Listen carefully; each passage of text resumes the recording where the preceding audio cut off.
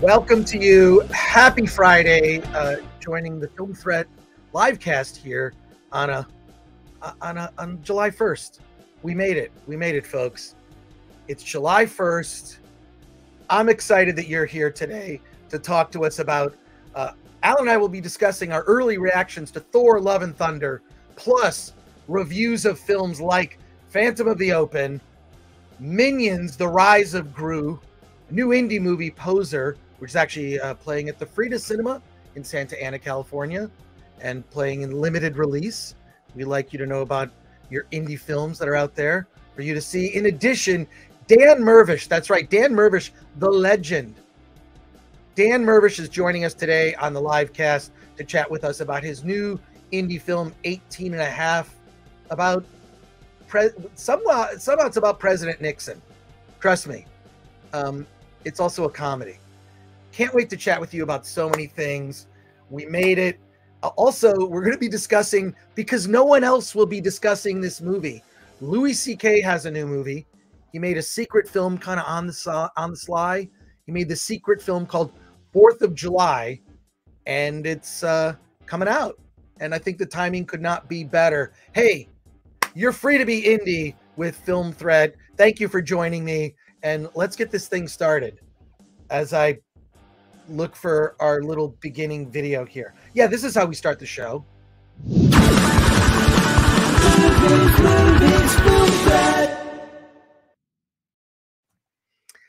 Hey everyone, I am Chris Gore from Film Thread. I am happy you are spending your Friday, could be morning for you if you're on the West Coast.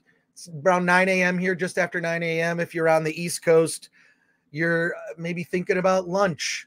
Where are you going to go? Are you going to go to Cha-Cha's? Are you going to go to TGI Fridays? Where are you going for? I'm sorry, I just saw Office Space again, and I can't get over all this stuff. Jennifer Aniston is so good in that movie when she's reprimanded by her boss, played by Mike Judge, because she doesn't have enough flair on her outfit there. But today, as always, as well, mostly, not all the time, because Alan is a man about the town. He's traveling to film festivals. He's going off to premieres. He's doing all sorts of crazy things. So sometimes he's on the show. I'm happy he's on the show today. Alan Ng, editor-in-chief of Film Threat. How's it going, man? Good. Hey, I just saw RRR. What did you think about it? Wait, why did you bring that up? Did you really? No, I'm just kidding.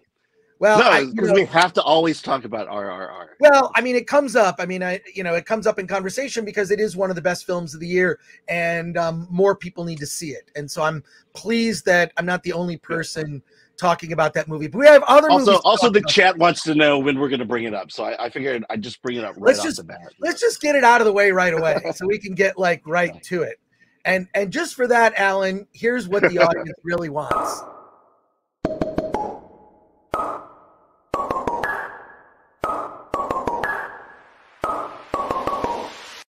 Now, that theme song reminds me that our incredible show on Wednesday, where we began our charges against Disney and Lucasfilm for the murder of the Star Wars franchise, we will be beginning that show in the coming weeks. We really have a lot of planning to do.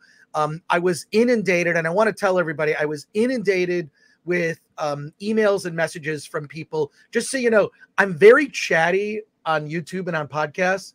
But in when it comes to email, you might get one word or a phrase. I'm not very chatty on email. I like to be chatty here with you and converse. But when it comes to email and that kind of communication, I'm pretty right to the point. But I got a lot of emails and messages from people who want to be defendants of Lucasfilm and Disney, and we need defendants. I also had two incredible artists reach out to me to be our sketch artists for the courtroom case. So it's not just going to be people arguing for the prosecution and for the defense. We're going to have a court sketch artist for each show, drawing not just people that are presenting their case, but also drawing some of the things that we're discussing. And we have to figure out what to do with that art. Obviously, the artists own their own art, but I'd love for them to get some attention for their work. So just know I'm sifting through the messages. If I don't get back to you within about a day or two, message me again, because I may have missed it, and I like to be very thorough with the email. Now, let's get a bunch of stuff out of the way because we're about to talk about Thor, our early reaction to Thor Love and Thunder. And it is not going to be a full review. This is just our early reaction to what we thought. Alan and I saw it on Wednesday. But real quick, I also want to let you know, hey, this is something that's pretty cool.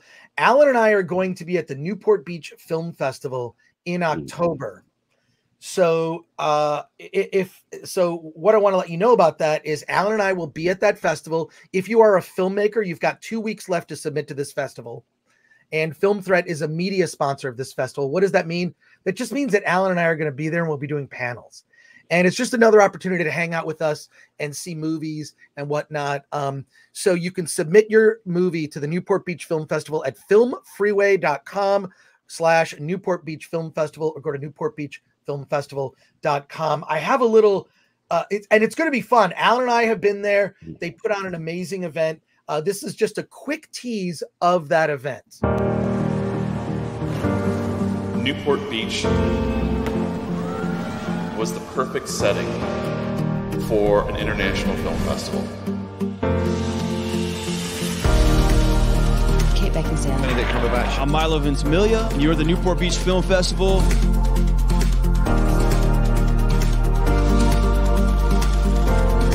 It's more than a place, it's a way of life.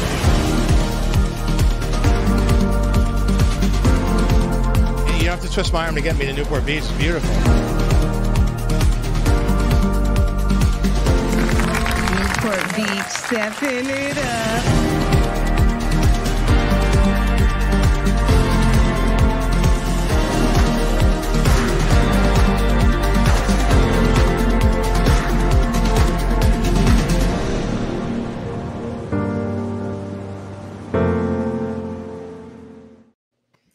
Okay, that looks like a really fancy, like upscale event, but trust me, even the Courtyard Marriott in Newport Beach is pretty nice. So Alan and I are both going to be there. We'll be doing some panels.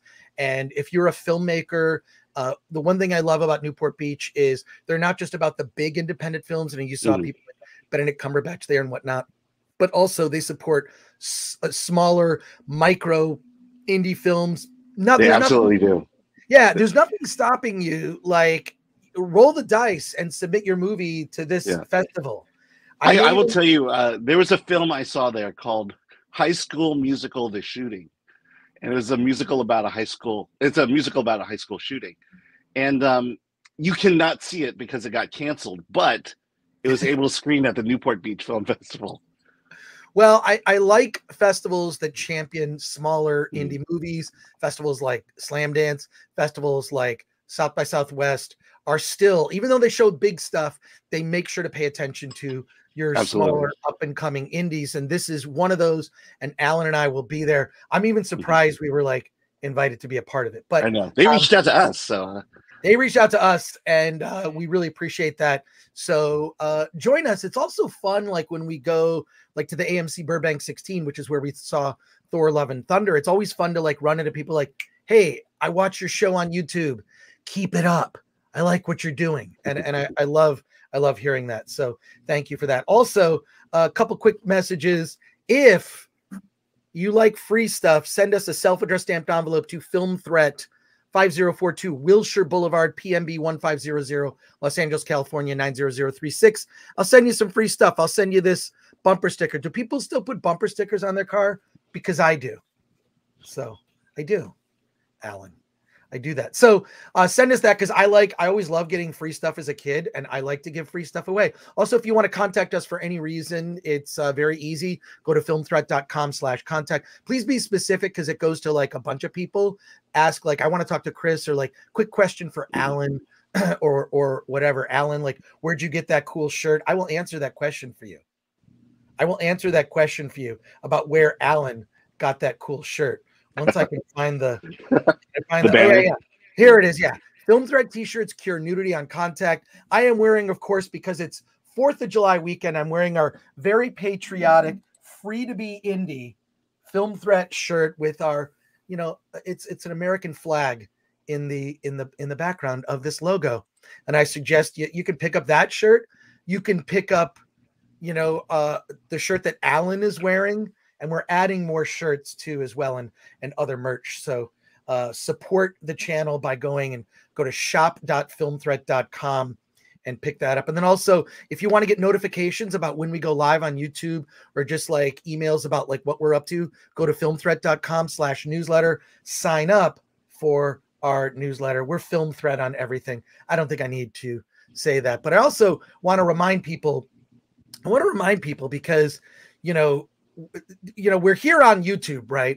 But Film Threat lives as a website, and it's a website that is updated every day thanks to the hard work of Alan Ng and about 30 writers from all over, like, and you can read, there's about 3 to 5 new reviews daily on the Film Threat website, thanks to Alan and you know, the Film Threat team there. And so, you know, scroll through the front page, you're going to see a lot of indie films you would never read about anywhere else. All really interesting stuff. A lot of movies playing at film festivals. This is from the Nude Tuesday. What is Nude Tuesday, Alan? Oh, that's from that actually premiered at Tribeca this year, but it's kind of a nude road adventure. A nude road adventure. See, where would you ever hear about a nude road adventure that played at the Tribeca Film Festival? Also, you know, indie horror films, lots of documentaries. This is from Dances with Films, which is a festival that we aggressively covered recently. Another Tribeca review. Carol and Johnny, what's that one about? It's a couple. It's a documentary about a couple who decide that they're going to go on kind of a heist spree across the country. Oh, all right, this is interesting. Yeah, this is a good one. Keep the cameras rolling. The Pedro Zamora way. Okay, I remember Pedro was on was it the San Francisco Real World? Yes. In yes. the 90s. I think it was season 2. I think it was season 2. Season 2 of the Real World was in San Francisco, and Pedro, of course, on the show learned that he had AIDS, and it played out, you know, during that season. So I'm sure that that's a fascinating documentary, and a lot of other stuff here, horror films and whatnot. So if you want to impress your friends and really be ahead of the game, read the website, and check out cool stuff there. All right, let's get to Thor, because I know that's why there's 200 people watching us live as we speak. Smash that like button, and subscribe to the channel if you're not already subscribed. You know, I'd love to get to 50,000 at some point. I mean, we're getting close. We're getting there, and we're slowly growing the channel, and we appreciate all your support, whether you're simply watching, or you're, you know, throwing us a super chat, or you're buying a t-shirt, or you're sending me a self-addressed stamped envelope. Also, by the way, if you send a really, really large envelope, I'll send like DVDs. I just mailed off this week some big packages to people. I'm like, well, if it fits in the envelope, I'm throwing in some DVDs. So there you go. And we want to say hi to some of the people in the chat here before we get started. Dempsey says, happy early Independence Day. Thank you for that. We've got Shock as Juan. Loved you on John's show yesterday. Thank you. Yes, I was on John Campia's show. I keep getting invited to other people's shows. I do Midnight's Edge in the morning. On Mondays, I do Nerdrotic Nooner with Gary Beekler of Nerdrotic.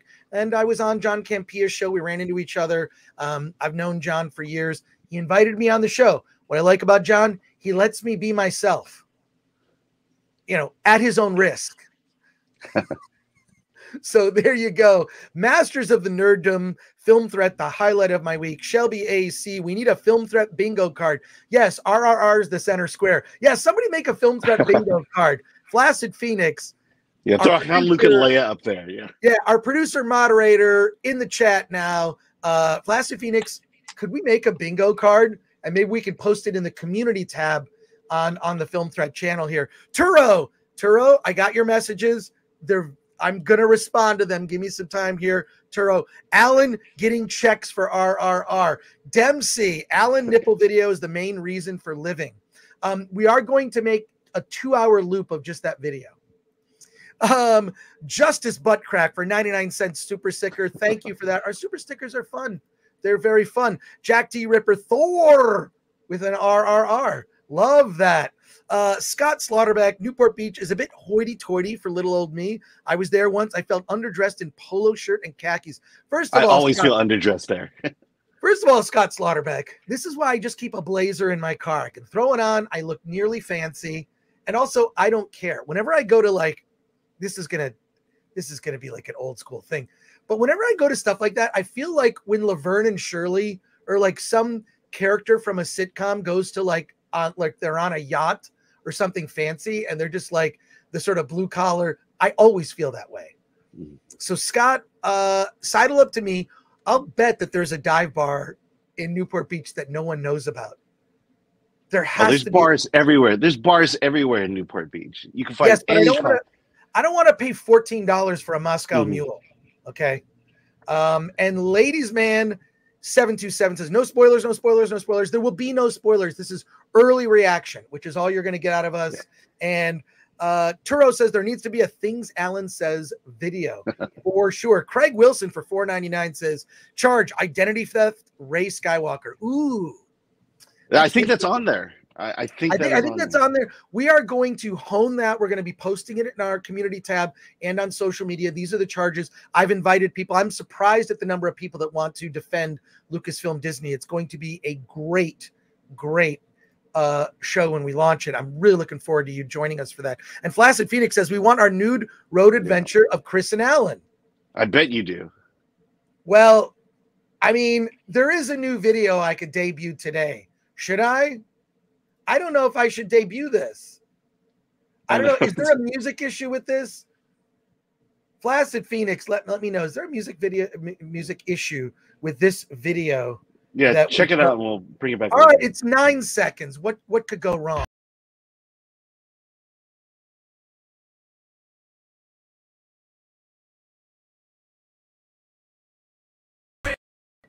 There you go. And also it has I could just do these on my own. I don't know why you need to make these.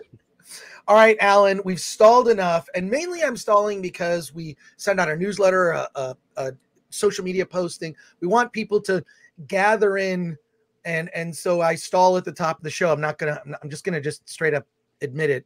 I stall at the top of the show because I want a lot of people in here. So let's actually get started with this. Alan, you and I saw Thor Love and Thunder this past week, and we're going to give our early reactions to it. We'll respond to some of your questions in the chat. There will be no spoilers and no real details. But Alan, what is your early reaction to Thor Love and Thunder? Yeah, well, I mean, now that we've done a few of these, I realize that as I'm watching the movie, I realize I'm going to get a lot of shit in the chat for this, but I really like Thor Love and Thunder. A couple of things. One is it doesn't bring any of this multiverse crap into it. I doubt that's a spoiler, but I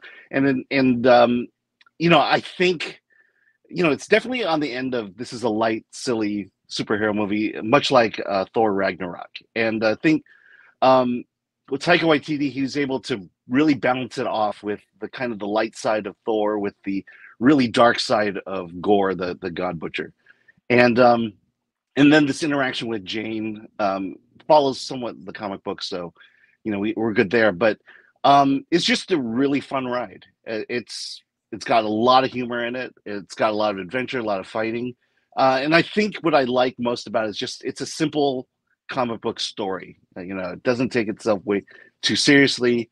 I think a lot of the talk leading up to it is, you'll find a little bit of it there, but it's not as bad as people are saying. I think I tend to not want to watch a lot of the reactions beforehand because, for this movie, it's been pretty bad, and I think you're going to be pleasantly surprised when you finally see it. And I think you feel somewhat the same way as I do. No. So here's what I'll say about it. I didn't love it as much as you did. Okay. Mm-hmm. And for this reason, okay. The humor is way amped up more than Ragnarok. What I don't like about that is what it does is it reduces the stakes. It reduces the stakes. Nothing feels important because everything is a joke. And so after a while, that gets tiresome.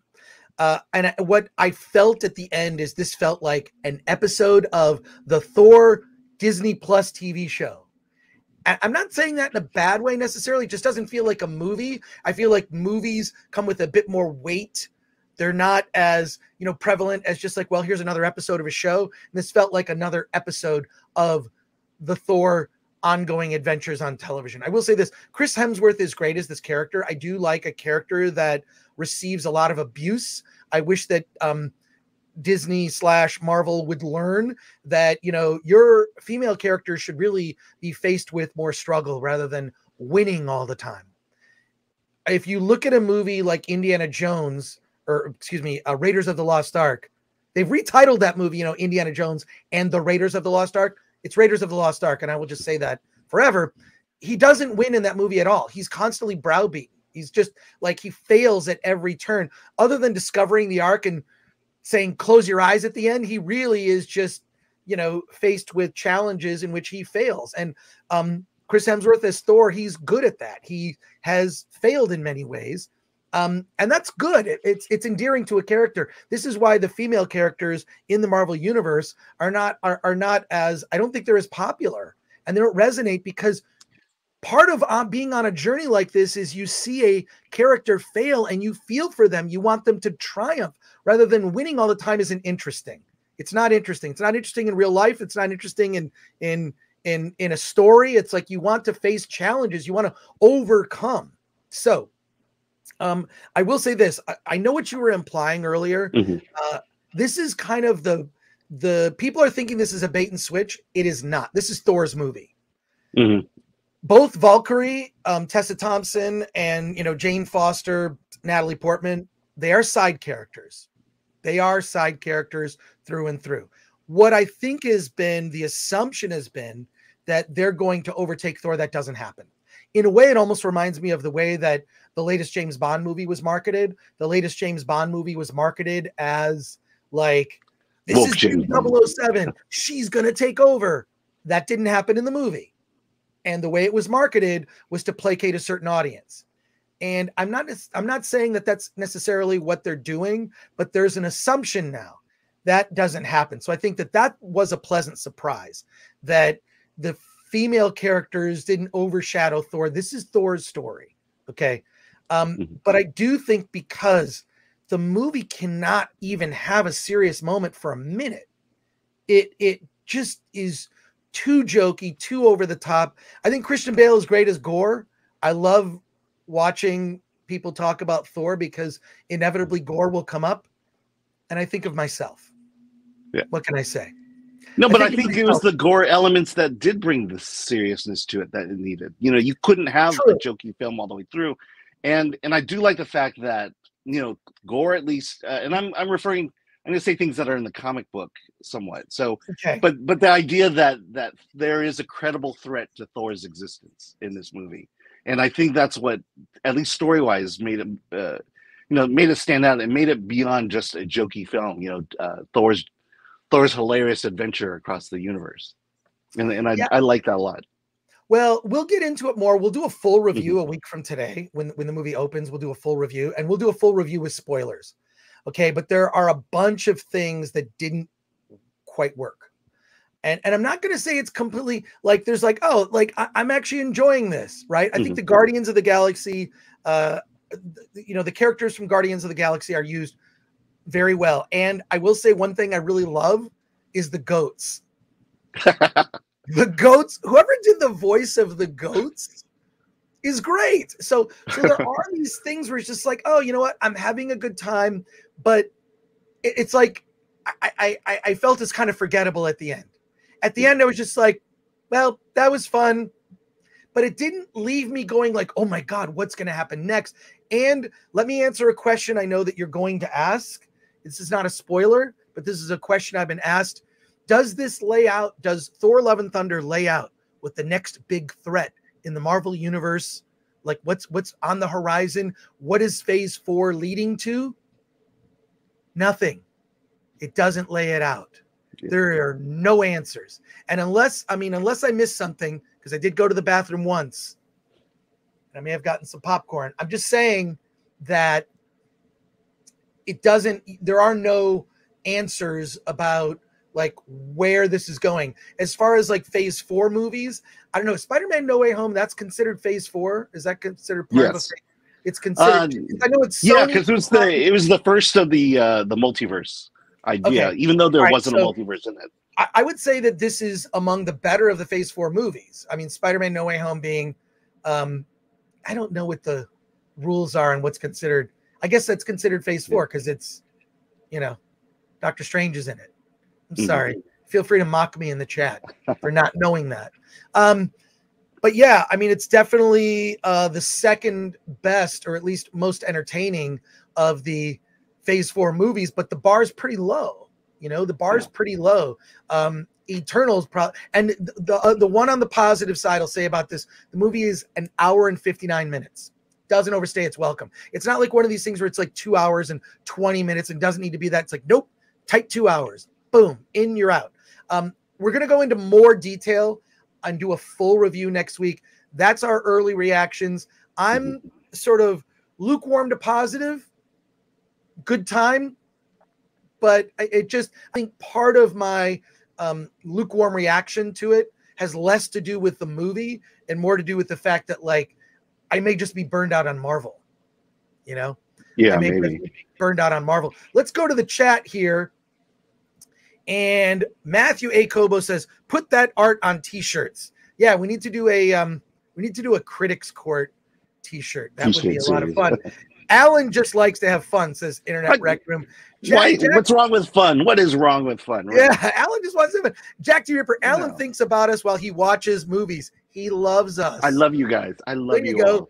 Lil Movie Perp says, is this where the salty fanboys hang out and complain about not being pandered to anymore? Are we salty fanboys? I don't know. I think there are channels that do that better than us. Yeah. Yeah. I mean, also, I don't care. Like, yeah, I don't know. I'm not exactly sure. Yeah, here we go.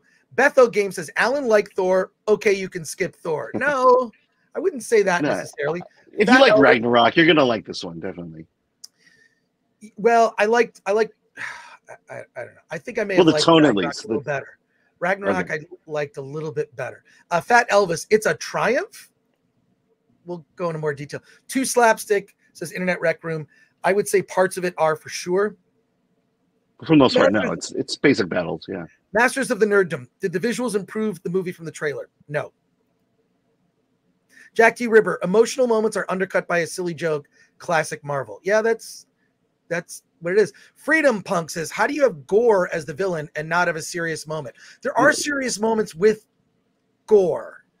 Gore is all the serious moments. Yeah, pretty much all the serious moments are given to Gore, and all the goofy slapstick is Thor. Sean Zamir says, honestly, do you think Bale is happy with this movie? This was his Joker to his Batman. I don't know if he's happy. He seemed to be. I did watch I watched the red carpet. He seemed to be very happy. I think he just wanted a movie like, you want to be in a Marvel movie. A lot of actors want to do that. Well, I mean, the sense was he got in and got out. I mean, he did his job, and I think he had fun doing it, just not being the center of attention, so to speak, for a movie. Masters of the Nerddom. Humor is good in a movie, but not at the expense of scenes that call for intensity to give the impression of high stakes moments. I think that's what concerns me, is that there just seems to be no stakes, right? You know, it just is like, okay. Gabe Oiticher, what are Mjolnir's preferred pronouns? I wouldn't know that. Adam Nowakowski, Chris, I've been watching you since Collider Heroes. R.I.P. John Schnepp. I love John Schnepp. Love that man. And think about him every day. And especially going to Comic-Con. He was supposed to be, you know, in 2018 when he passed away, it was just like a few weeks before Comic-Con, maybe like even like a week before Comic-Con. And he was supposed to be on a panel. He was supposed to be on a panel with us. And the panel was called the Last Jedi Debate. And I believe that the video of that, is there a video? There might be a video, or at least the audio, on our YouTube channel. And he was supposed to be there. And it was sort of tough to get through that panel, knowing he was supposed to be on it. Sean Zamir for $1.99 says Bale underutilized, the best May villain ever. Maybe we need Marvel villain. Douglas A. Burton, Chris Allen, how many stars out of 10? I gave it an 8. David, you give it an 8? I gave it an 8. I had fun. I'm sorry. I would say 6.5, to 7, and that's just being generous. Of like, I had a good time, but just like, I feel like Marvel's just in the churning of this out. And I know that they shot most of Thor. They shot most of Thor: Love and Thunder in the volume, which is that sort of like fake. It's like a giant LED screen, right? And you can actually see the background. So it's not like you green screen. It's like the actors can see like, oh, look at this giant vista. But and then it does look like they're filming on a set. They're definitely. But I feel like, Pixar used to have this problem where they were churning out such great movies that when they put out a good movie, everyone hated it because it was only good. While DC and Warner Brothers at the time, they had a very low bar to cross. And so we tend to like the bad movies so much better because they were churning out such garbage at the time, early on. Adventure Industries, to what movie would you suggest for a July 4th matinee? We've already seen Maverick. I would suggest seeing Maverick again. If you can see RRR, go see that. If you can see Marcel the shell with shoes on, go see that, because I don't think it opens wide until the 15th of July. And we're going to review a movie that if you have kids, we have a movie for you. Sean Zamir for $1.99. Could we have lived without this movie? It doesn't. The only thing it really advances is Jane Foster's story. Yeah. But it's sort of a redemption. It's sort of a Thor coming to terms with himself story, which is every Thor movie now. Right? Yeah. Thor's got to learn something about himself. And I guess. Well, that's the nature of being a god. Every time. Huh? That's the nature of being a god. It's. Captain Marvel is just too powerful, and you can't. But Thor is a god, and that's the only thing you can do with all powerful characters is to beat them down a bit and give them some kind of emotional beat to chase at this point because they're just too powerful. Giggles and Bit says, I liked Ragnarok until he couldn't beat the villain. Yeah, there you go. Trey Brannon says, which female character did the setup a Disney Plus series for? If you want me to answer honestly. Maybe Valkyrie or maybe the Asgard series. I don't know. Thor is thousands of years old. Why is he just now finding himself? Yeah, I know it's that seems a little weird. Jack D. Ripper, I'll give Thor a chance solely based on Taika being behind it. I do like Taika Waititi. Yeah. I do like he's all over it. He's all over it. So. He's all over it, but it's almost like he can't get out of the way of himself to let moments that should be like, I just would have liked less humor because I think it would have made things more meaningful. Honestly, I think you were peeing during some of the serious moments between Thor and Jane. When I was in the bathroom? I think you were doing. Yeah, because there's certain parts you missed, and we had to fill in for you. So see, this is why I'm giving my full review next week, because I do plan to see it again. Matthew A. Kobo, what's the ranking with other Thor movies? Matthew, we may have to save that for let's save that one. Let's save that one, but we will answer that, Matthew. Thank you for that. Please come back. I'm waiting for the Jeff Goldblum spinoffs as Internet Rec Room. Yeah. I want to see Game Master stuff, definitely. Why is Valkyrie a king and not a queen, says Spidey Sensei 72. Yeah, I think that's dumb. I think it's dumb. Sir. Yeah. Not ma'am, sir. Nikki D for 5 says, is Thor 4 on par with RRR Top Gun Maverick in terms of entertainment and lasting effect? I can give you with 100% certainty, no. RRR is a movie I continue to think about. RRR is the movie I've seen the most in theaters this year. It's a movie I've seen 6 times this year. And I can't stop thinking about it and recommending it to people. Top Gun Maverick, I also saw 3 times in the theater. Loved it. It's a return to sort of a classic movie that Hollywood seems incapable of making today. It's also the #1 movie this year, surpassing $1 billion. And prediction, it will be the #1 movie at the box office this weekend. In spite of Minions, which we will get to. Does Natalie Portman's CGI arms steal the show? They do not. And they're 100% enhanced. Matthew A. Kobo, Chris missed the whole movie because he was in the bathroom. I did not miss the whole movie. I think I missed a scene. Just the important parts. Luther Talbert for 5 says, we are on vacation and listening to you while we drive. My kids, Regan and Liam, are excited to see the Thor movie. I'm not sure about their ages. Can I just say this? They will love it. I think they will love it. I think that, like, look, I'm much more nitpicky. Okay, Luther Talbert. And thank you for that. And thank you, Regan and Liam. Or is it Reagan and Liam? I don't know. Reagan and Liam, please correct me. Or Regan and Liam. But Luther Talbert, thank you for that. On vacation. I hope you're love that. I love the family in the car driving. Used to do that myself. Yeah. So drive safe. You sent a super chat while you were driving. So send a super chat while you're driving. I hope you're in the passenger seat, Luther. But yeah. Also, your kids are going to do goat impressions all the way home from Thor Love and Thunder. The goats are perfectly used in the movie because they're not overused. It's and it's also like how the goats, a running gag. Yeah. It's a running gag, and they sound, because this is true in real life. Goats, when they like make sounds, they almost sound like humans. I mean, it's very weird sounding. So I don't want to enjoy. Yeah, just like, goats are really good comic relief. But here's the problem: is so much of, usually what you would have in a movie is you have a character that is comic relief. The problem is Thor has too many comic relief characters, including the lead character. Now, is that a bad thing? Your mileage on comedy may vary, but I really think your kids are going to have a good time. Geek Chat 1 for 5 says, can we get Beta Ray Bill now? At some point, I think that could happen. Jack D. Ripper says, Chris is like Jack Warner. He bases how good a film is on how many piss breaks. It's a 3-piss picture. Well, it depends on the movie. I really do have to watch my intake. But yes, Jack, I do have to pay attention to that. Now, that's our early reaction to Thor.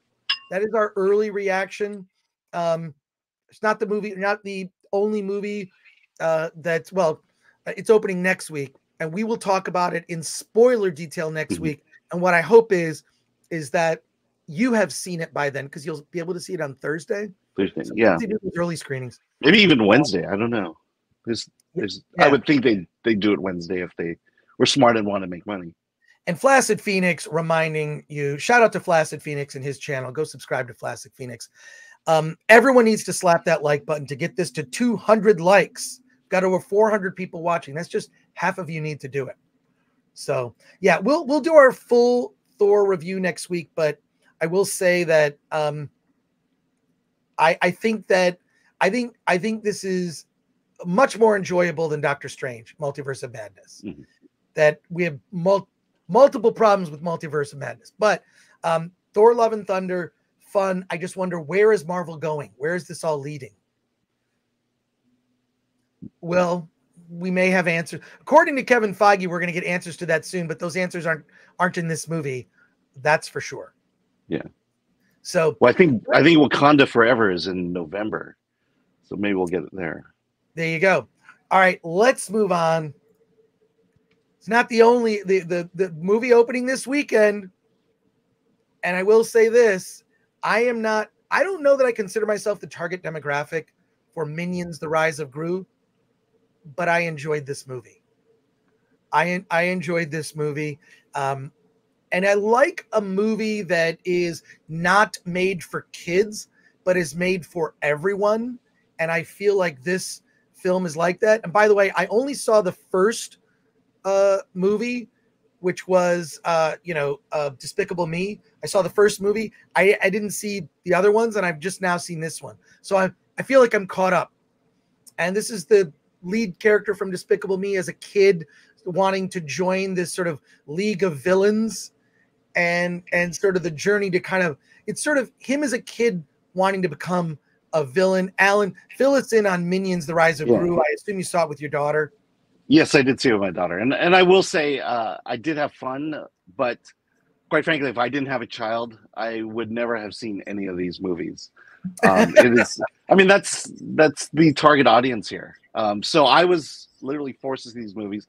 And even throughout every single one of these, I didn't feel like I was bored. There were times I was getting there, but this is definitely a kids movie, and if you have kids, you're gonna have a lot of fun with it. But one thing that really reminded me of what brought back memories to me was my old days of sitting home watching the old Bugs Bunny cartoons and Three Stooges. This idea of just this slapstick fun.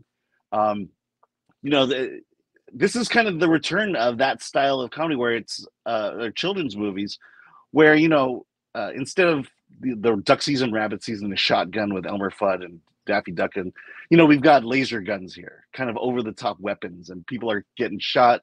There's moments of drag, the Bugs Bunny type drag. And so this is the fun, that I kind of miss, that I felt like we can't do anymore in children's movies. And for some reason, the Minions are able to do that. And so to me, it was just kind of harkening back to that and just feeling like, yeah, I'm just having fun here. And plot wise, story wise, it's just a convenient way to go from one slapstick gag to the next. And so it's for children. And, if you have to if your kid drags you to see this movie, I think you'll find yourself having a good time. Are you're muted? I will say it's for children and also kids at heart, but I will say, like, I love when it comes to cartoons. When I was a kid, I didn't like Disney cartoons. I did not like Disney cartoons. I didn't like Mickey Mouse. I didn't like Goofy. I didn't like Donald Duck. I found them to be just too milquetoast and too wholesome and kind of boring to me.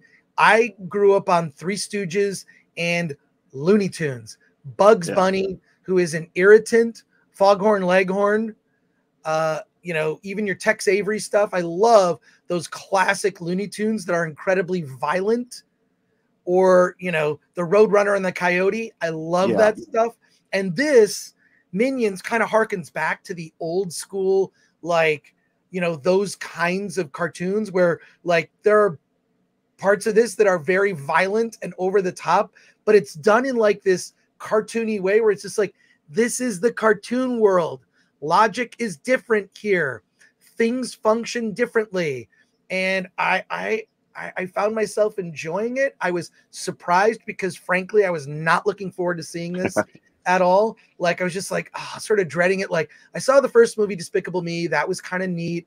It's, and this was, I got sucked in. I enjoyed the film.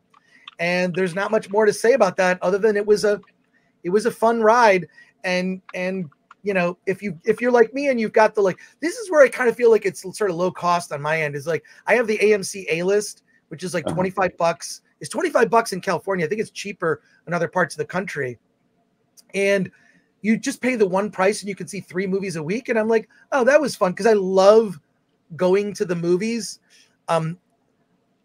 Heartbreak feels good in a place like this. Like, you know what I'm saying? The Nicole Kidman, that little, that everybody cheers and claps and laughs when that comes on.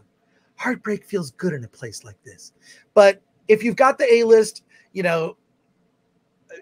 go and check it out. I thought it was fun, and I was surprised how much I enjoyed it. Let's go to your comments in the chat here before we move on to our next review. Michael Seeger says Daffy would get slapped and his bill would wind up on the other side of his head. Yeah, they were incredibly violent. Yeah. Daffy Duck got his face shot, with a shotgun, and then the bill moved up. And so it was more than a slap. It was a shotgun. The duck season, rabbit season thing. I love duck season, rabbit season. I love that. Yeah. Red Terror 1978 says Looney Tunes was much better. Yeah. I'll picture a little Ryan Cannell there. There you go. Internet Rec Room says Bugs Bunny greater than Mickey Mouse. Agreed. I mean, I can't, when I think of like great cartoons, I don't think of like, oh my God, remember that moment in the Mickey Mouse cartoon where he's running the boat, Steamboat Willie? Yeah. I mean, I don't think about, when I think of great moments in cartoons, I can't think of ones from Disney films. But I can think of ones from so many countless, like, whether it's a Roadrunner, Wile E. Coyote, Acme. I love the stuff with Acme. And I love that they're, and the thing is this, like, Minions leans into that. Minions leans into that type of cartoon where the stakes are high and it's violent and it's fun. It was fun. Matthew A. Cobo, MCU, Minions, Cinematic Universe. There's one. I mean, they're definitely building it. Yeah, Brock Samsonite, Universal is eating Disney's lunch, both in park revenue as well as the box office. Yeah, you're right. I'm thinking of going to Universal. I have not been to a theme park since the before times, with the exception of Knott's. So there you go. $1.99 from Sean Zamir. Minions, another factory film, in your opinion? Is it a factory film? I mean, yeah, but I mean, it could be considered that, like, just sort of churning it out. But I don't know. I had a good time. What I really love is the design. We haven't talked about like the character design of the villains. Each of them has like sort of a different, like each of them alone could be their own Bond villain. You've got the guy who has like the lobster arm, and the girl who's sort of like your sort of blaxploitation character from the 70s. Like, I really liked all the villains. They were very distinct. Yeah. My favorite was Nunchucks. Yeah, nunchucks. A woman who's a nun who fights with nunchucks. These are the villains. It's like this league of villains. And Gru is trying to join the villains. He wants to be a part of their organization as a kid. He's like 11 years old or something. Solomon Thornton says, I know one thing, Minions is going to blow Lightyear out of the water. Absolutely. Absolutely. Yes. Nobody asked this. There's nothing woke about it. Is there? Did you notice, Alan? Well, I mean, just the fact that there's so much violence in it toward each of the characters that, you know, that violates wokeness automatically. The use of weapons, you know, this idea of the Second Amendment and the ability to arm yourself with laser weapons. Yeah, you know, that's not woke at all. Yeah, it's I had more fun watching this than Lightyear for sure. Sean Zamir says, you guys are the best when it comes to breaking movies down and being unbiased and not settling. Well, thank you for that. I try to give our honest opinions here. Adventure Industries, is this a good movie to bring my two moms? Yeah, bring your two moms to see Minions. For sure. Yeah, because apparently two moms are not going to see Lightyear, so. Bear Down Adam asks a serious question. Should I bring my 6-year-old to see Lightyear or Minions this weekend? Alan. Minions, absolutely. 100% Minions. He's just going to sit there giggling. He or she is going to be just sitting there giggling. Here's one thing that I really like about the Minions movies that is kind of under us is the way that the Minions talk. They kind of have like their own language, but you'll like hear a word here and there that you kind of recognize, and it's goofy and it's weird. And yeah, your 6-year-old will love Minions out of the just sheer over the topness of it. You can't take the violence in the film seriously because it's cartoon violence, right? There's no guns per se, but there's threat, right? There's the threat of something, but it's done in such a cartoony way. 100% Minions. I feel like Lightyear for a 6-year-old is just going to be, they're going to get bored, one, because it's too long. I mean, it's like what, hour 45, hour 50 for Lightyear, whereas Minions is like 90 minutes. Yeah, I mean, and even if you take out the controversial part of Lightyear, Minions moves quickly. It's for the ADD in kids. Yeah. You know, it doesn't take a break, and so there's constant engagement, especially for young children. And nobody asked, but I can confirm this: if you go to the bathroom, you're not going to miss anything. You can just come right back, and it picks right up. Yeah. Like, I'm caught up with what's happening. That person did. Yeah. So. Chud Life says the director of the movie voices all the Minions. Thank you for that, Chud Life. Yeah, that voice is so weird and I don't know. I just I found it. We were trying to figure out the origins of it. I assume it's Italian, but I'm wondering if there's some Spanish in there. I don't know. Yeah, it's just gibberish with a few words. You understand what they're saying. This is why I think it's and I've heard estimates of this movie this weekend will be making, 90 million over the 4-day weekend, could 70 million. Definitely going to do better than Lightyear did in its first weekend. Yeah. Thank you for that, Chud Life. Appreciate that fact. And another reminder from Flaccid Phoenix to slap that like button. Did we hit 200 likes yet? I hope we did. Got like 400 people watching. Yeah. That's great. Wow. Welcome. And oh, wait a sec. Zax says, what's our Alan nipple count at? First of all, very good question. We do need to, let's,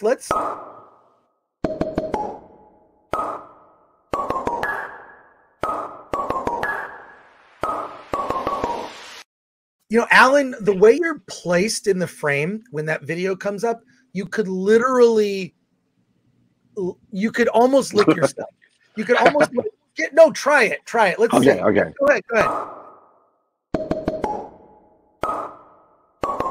All right. Yeah. The nipple count, I think we've shown it like 3 times now. So there you go. Thank you. Plus the new one. Plus we did the new one. So exactly. All right. Switching gears here for a moment. We're going to reset here. We're going to talk about a movie that could be controversial. We're going to talk about a movie that could be considered controversial. Wait, is this, which should I? Yeah, right. Probably this is the better one. Yeah, here we go. We're going to talk about Louis C.K. made a secret movie. He made a secret movie. I believe it opens the next couple weeks. It's called 4th of July. It takes place over 4th of July weekend. And we may be putting ourselves at risk, Alan, by just reviewing this movie. Have we reached a place now that like you can't even, you're gonna catch hell just for, reviewing a film from someone who's canceled? I know. I mean, this is the reason it's controversial. That's the only reason this movie is controversial. And it's like, it's like having Mel Gibson in your movie, and yeah, I don't know how we've gotten to this point. I don't know how we've gotten to this point either, but the movie actually opens in theaters today, which is July 1st. So the film is in theaters. I believe it hits digital shortly after. This is a limited theatrical release. It's actually playing at the Lemley Monica Film Center in Santa Monica. So Louis C.K.'s movie opening in a theater today. And I've seen very few reviews or coverage of this movie. So there you go.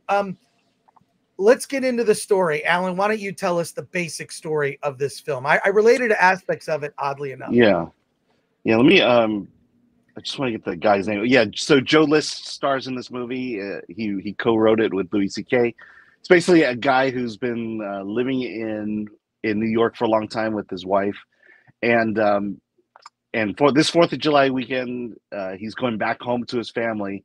And he's decided that he's going to confront his family about how messed up he was, or how messed up he is as a person today because of them, because of the family dynamic and the reason he had to leave and get out of his family. Today's the day he's going to be a man, going to be a future father, and he's going to go and finally stand up for himself. And he goes home, and that's what he does. Right off the bat, he lays it all out. And the whole movie is just kind of the repercussions now of his actions. Yeah, so Joe List is in it, who plays kind of and I'll say that's the basic story. I mean, they're all like from Boston, and they all have that like accent. Very aggressive Boston types. Yeah, and they're all alcoholics, all drinking. And the character, I should say, he's a jazz musician who's struggling with alcoholism. He's in AA. His an acquaintance of his becomes a sponsor of this friend of his. Friend/acquaintance, and is kind of nursing him through that. He and his wife are having conflicts where they can't really, their relationship is sort of at this sort of weird standstill. Louis C.K. is actually in the movie briefly. He plays the psychiatrist, the therapist, right? And sort of puts himself in there. The one thing, before we get into it too much, I'll say Louis C.K. really wants to be Woody Allen. He wants to be Woody Allen. He uses these little like needle drops of like, experimental jazz music kind of throughout to express emotion. And the way he tells the story, it's very much shot in like these like long takes, right? Which is a Woody Allen style. There's nothing in this. If you're thinking that this movie is some sort of apology for Louis C.K.'s behavior, it isn't. He did do a comedy special, which is available on his website. If you just Google Louis, I think it's just louisck.com. His latest comedy special is called Sorry. And I believe you can buy it for $5. my assumption is that what Louis is going to do is do this limited theatrical release to get some reviews, and then you'll be able to see this movie on video on demand, and more than likely be able to get it through his website. I don't think there's anything, he's not saying anything. No lines in the movie kind of stood out to me as being anything controversial. I will say I was kind of like, it just felt like maybe an episode. It felt like a less funny episode of the Louis show, which I actually quite enjoyed. The Louis show on FX. I actually really like that show. Sort of, this is like a less funny version of that because it deals with this character played by Joe List who's trying to like resolve the issues he has with his family. He's kind of blames them for, how messed up he is. And I think partially that's true, but he needs to be accountable. It reminds me of like basically Louis C.K. made a whole movie about one of my favorite scenes in another movie. Can I explain? I believe that when we become an adult, at some point we need to separate from our parents. There's a time of separation. It usually happens when kids are teens or early 20s. You need to, and I'm going to say this in the nice way, you need to tell your parents to F off in a way. You say that, right? And you say it, but you're not saying it with hate. You're saying it with like, I am my own person. I love you, but I don't need you. I'm my own person. This is me telling you I can take care of myself. And I feel like that's partially what's being said. There's a movie starring Matthew Lillard called SLC Punk. You can actually look up the clip online. And in the clip, Matthew Lillard, who has this big mohawk in the movie, and SLC Punk is like this classic punk drama set in Salt Lake City, oddly enough, explains the title. But Matthew Lillard tells his parents, with you feel like he's angry because he's yelling. I don't see it that way. I see it as a way of telling his parents he loves them, but he's using words you might not use to express that. It's a great scene from that movie. And it's like Louis C.K. kind of took that scene and just like, I'm just going to extrapolate that concept into an entire film. I mean, look, the character, the protagonist played by Joe List, his family is messed up. I mean, they are messed up people. And there's some really funny stuff with Joe List's interaction with is it a cousin who happens to be like, she's like half black or something? No, it was a friend of his sister's. A friend of his sister's. That's right. She's there. And then there's just like the family. After a while, you're like, okay, I know the mom and dad. It's a lot of relations in this family. So it's the 4th of July weekend kind of playing out with all this drama. And I will say this, I warmed up to it by the end. It was a long time getting there. I was really like the first half hour of this movie, I'm thinking like, where is this going? By the end, I kind of warmed up to it. And I think that this is, this isn't groundbreaking. It's not going to change your life. It's, it's not a comedy. It is, but there are comedic moments that are all on the level of just being totally awkward. It was okay. Does it get a resounding endorsement for me? I would say probably not, but I will say we're just one of the few outlets, I guess, that's going to talk about this movie. Is there a review on the Film Threat website yet? No, I just saw it yesterday, so I'll probably get one later out this today? weekend. Yeah. Great, this weekend. Or the weekend. Yeah. I mean, I felt like. What are your thoughts, Alan? I had seen this story before. This is a guy going home after being away for a while, and all the family dysfunction coming out. I've seen it before, and so what you're looking for in movies like this is some moment that's going to say, "Hey, this is the reason you need to see this movie." And quite frankly, I don't have that reason. I don't have a compelling reason to say you need to see this movie because of this. I think it's interesting. The ending is very interesting. How it played out with his parents, but again, we've seen this way too many times, and you're just looking for some insight into the specific family, and it's not there. You're just seeing essentially a wind up. You put fill a room with wind up dolls, set them off, and you see where they go. And in this case, it goes in some interesting directions, but all right, they're done now, and we move on. So yeah, it's a very mediocre movie in the end. I wouldn't say mediocre. I just think it's just okay. You know, Yeah. I mean, if I was forced to give a number rating for this, probably a 5 out of 10. You know, but what I think is interesting about it is one is that Louis C.K. he's back.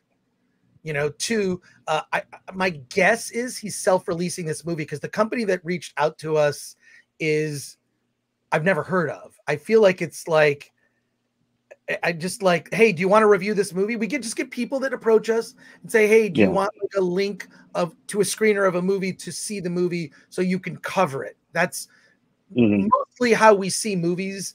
Alan and I, as we get links, mostly if you're a filmmaker pro tip, get yourself an account on Vimeo at vimeo.com. I'm not like, you know, I have an account there, but I mostly use it to review, to see movies. I don't use it. And I think it's like a professional version of YouTube. You can also sell your movies on Vimeo.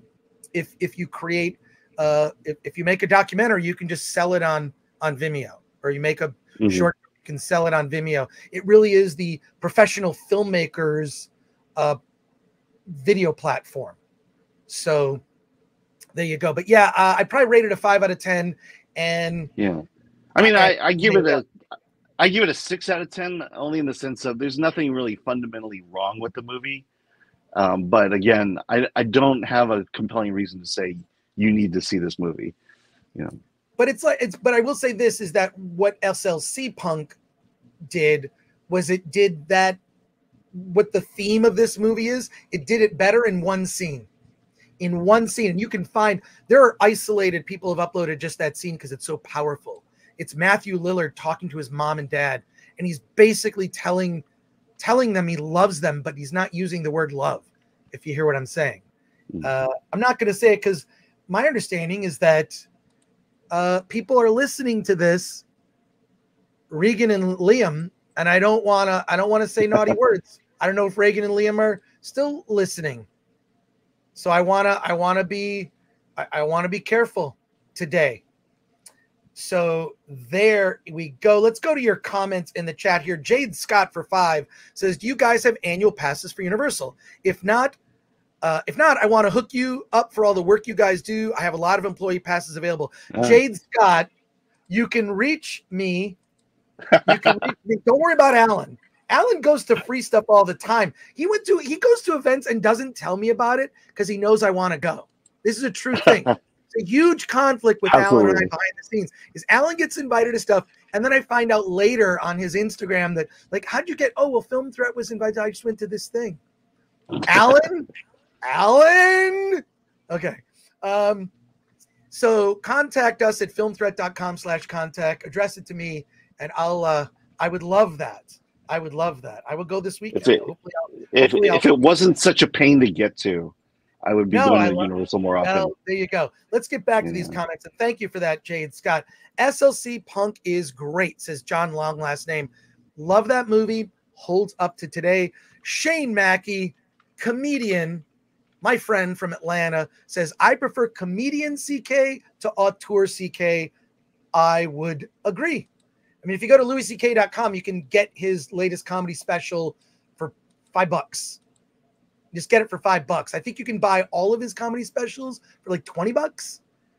I don't know. Like, Louis C.K. to me is interesting in the sense that he was canceled. He kind of went away. He's done stand-up since, and he's just like, all right, no one's going to hire me. I'll just do it myself. So now he's released this movie. 4th of July, he's released comedy specials. Whatever you think of that, I feel like he is truly an independent creator. Drummer Dude 2112 says, hey fellas, wanted to wish you two a happy 4th of July weekend. Thanks for all you do for all the things in film. By the way, we will never forgive Disney and company for their treatment of Star Wars. Is Indiana Jones next? Yes, it is. Yes, it is. Indiana Jones is next. But this trial, we really want to do this right. We're building up. We're going to create a schedule. We're going to go through each charge. It's going to be a weekly show. It's going to, unfortunately, it's probably going to take us 3-4 months to get through all the charges. We're going to have court sketch artists.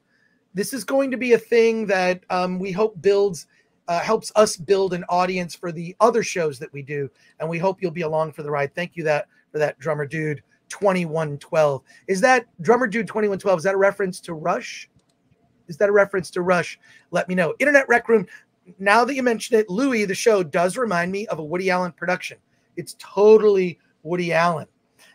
Freedom Punk says SLC Punk is brilliant. I agree with you. Zax says, share this out from the YouTube share option. It helps the algorithm. Do it now. The show deserves to get to 500. We're trying to get to 50,000 subs. So Oteo, which I believe I follow or have interacted with you on Twitter. Thank you for your comment here. I love this channel. Well, thank you for that. Louis' show was great, says Jack D. Ripper. Sean Zamir says, premiering in an old adult theater? Wait, is it? So I know that the Lemley?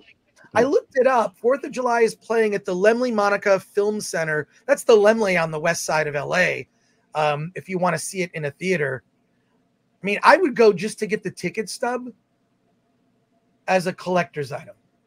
I think that would be well worth it. Hey, Random Channel for 10 says, watch The Boys episode 7 and both Stranger Things episodes last night. Was up till 5 a.m., lol, and have to record 2 podcasts today for my pod, Studio 22. Love y'all. Stranger Things was epic. I'm hearing that. I have not watched season 4.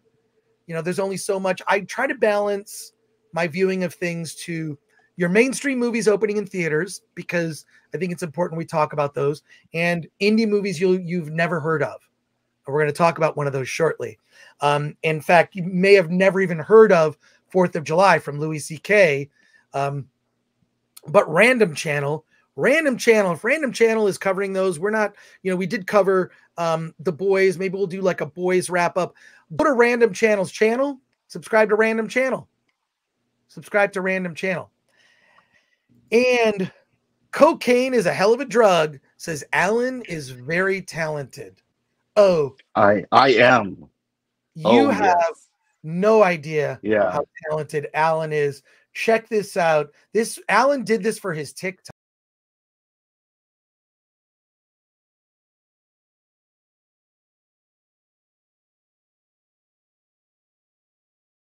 There we go, Alan. One take.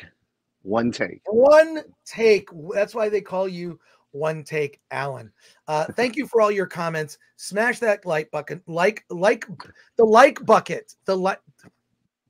Dude. I'm only on 2 cups of coffee. I need more. We're gonna get to more of your comments and questions. What is upcoming? We're going to talk about the movie Poser. You saw this movie, Alan? I have not seen this movie. Oh, well then I'll talk about it. Couple quick comments before we pivot. Internet Rec Room, my new favorite video. Alan, we love you. So Sean here. Alan is just starring all the comments that say nice things about Alan. Michael Seagriff, the like bucket. Yeah. Smash that like bucket. Hank VP says Chris unbreaded Gore greater than G4 Gore. All right, there you go. I'm unbreaded. I like to think I'm unfiltered on our and then Chris Gore 2022 quote, like the like bucket, says Dempsey. Yeah, there we go. Sean Zamir for $1.99. How inauthentic are trailer reactions? We don't do a lot of trailer reactions. I mean, there's some movies I wanted to do trailer reactions to just because, I really want you to know about the trailer. There's a trailer. You can look this up. We're not going to do a trailer reaction to it. I think the thing is that people feel obligated to react, and it just seems fake, like some young TikToker faking an illness on their videos to get attention. So I don't really believe them. I think you can talk about the content of it. A trailer reaction, when you see people kind of trying to they're very aware that they're on camera, and I find those irritating. But I like to. Well, also when you like go frame by frame and start picking things out, like maybe they use an IKEA chair or an actor's teeth is really bad. It just becomes toxic after that point, and you could ruin a movie from just finding little nitpicks about the trailer. All right. Are you talking about the IKEA chairs that they used in Obi-Wan? Am I? I don't know. Hey, I'm going to refresh your memory for a second. This is Star Wars. Your expectations are much higher. You're on a ship. You're not going to be on chairs that wiggle like a waiting room of a dentist's office. Let's revisit this.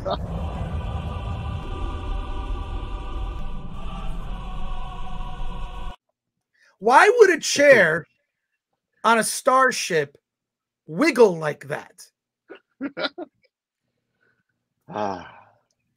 Anyways, Sean Zamir, thank you for the $1.99. Jack D. Ripper says, I'm here for Alan's Nips and Alan's Nips only. You'll get before the end of the show. I promise. Not the first time I heard that. More nips. Luther Talbert says, hello, yes, my kids are listening. Mrs. Talbert is messaging while Luther drives. Okay, that's great. Thanks for the $5 there.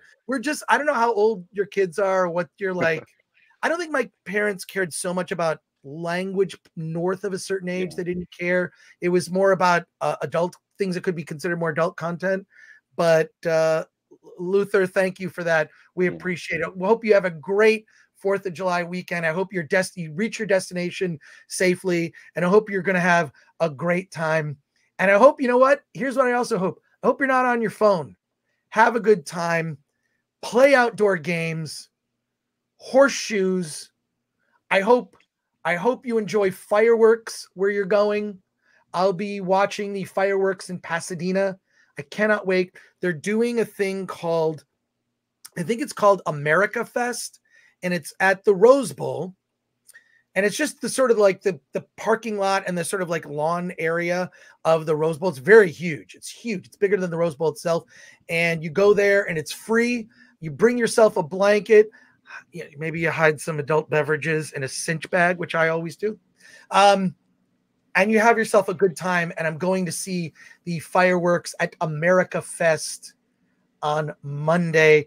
So do things with your kids that involve not being on a phone. Maybe catch yourself a movie. Might I recommend Minions? Also recommend, if you're able to, Marcel the Shell with Shoes On, although I believe that's opening wide later. Let's finish up with some more chat questions here. I'm going to do a quick review of another indie movie in theaters. H. Muller says, watched Maverick last week. Haven't been to the big screen since 2018. And oh my word, that's what movies used to feel like in the 90s and 2000s. That's why we go to the movies, to escape. H. Muller. Absolutely. Great comment. And Aid Robertson says, for £4.49, says, have a great 4th of July weekend. And I love that you paid us in pounds. Yeah, you too. You have a great 4th of July. Yeah, you have a great 4th of July weekend. Because I think you guys were involved in that too. So we wouldn't be celebrating 4th of July without the Brits. Without the and British. We appreciate that. Let's pivot for a moment here. We're going to talk about another movie that I'm going to guarantee you've never heard of. Never heard of this movie. Never heard of it. No, that's not it. That's photo not it. That's it. it. Poser. Okay. Sorry, I was thinking the other one. Oh, Phantom of the Open. We're going to have to go quick here. But Poser, this is quick review of this movie Poser, which is about this woman who at the beginning of the movie, she's this sort of like quiet, shy girl who interviews musicians. And I love the interview. Her interviewing musicians is kind of weird. And Poser is about truly a woman who tries to be a poser. The first thing that she looks up is how to start a podcast. And then she starts a podcast. She's interviewing musicians. And then you see what she does is she interviews musicians on her phone. Then she takes the audio and sets it to a cassette tape because she likes the cassette tape sound, and then releases her podcast after it's been transferred to cassette tape to process the audio, which I think is really interesting. And she's kind of a girl that's kind of shy. And the way she kind of opens up is by talking to, small indie bands. I think is it Columbus, Ohio? I think it takes place in Columbus, Ohio. And the lead actress of this is phenomenal. What's her name? Sylvie Mix. And then there's another. So Sylvie Mix, she plays this character named Lennon, who starts this podcast. And it's interesting because the name of the bands are like fish forks, or like, it's just really weird. I know that's not it exactly, but the band names are just bizarre, right? You can tell they're completely indie band names. And she ends up meeting this woman named Bobby Kitten, who's in this duo with a guy who wears a wolf mask, and kind of becomes obsessed with her and her career, and in a way kind of starts to stalk her.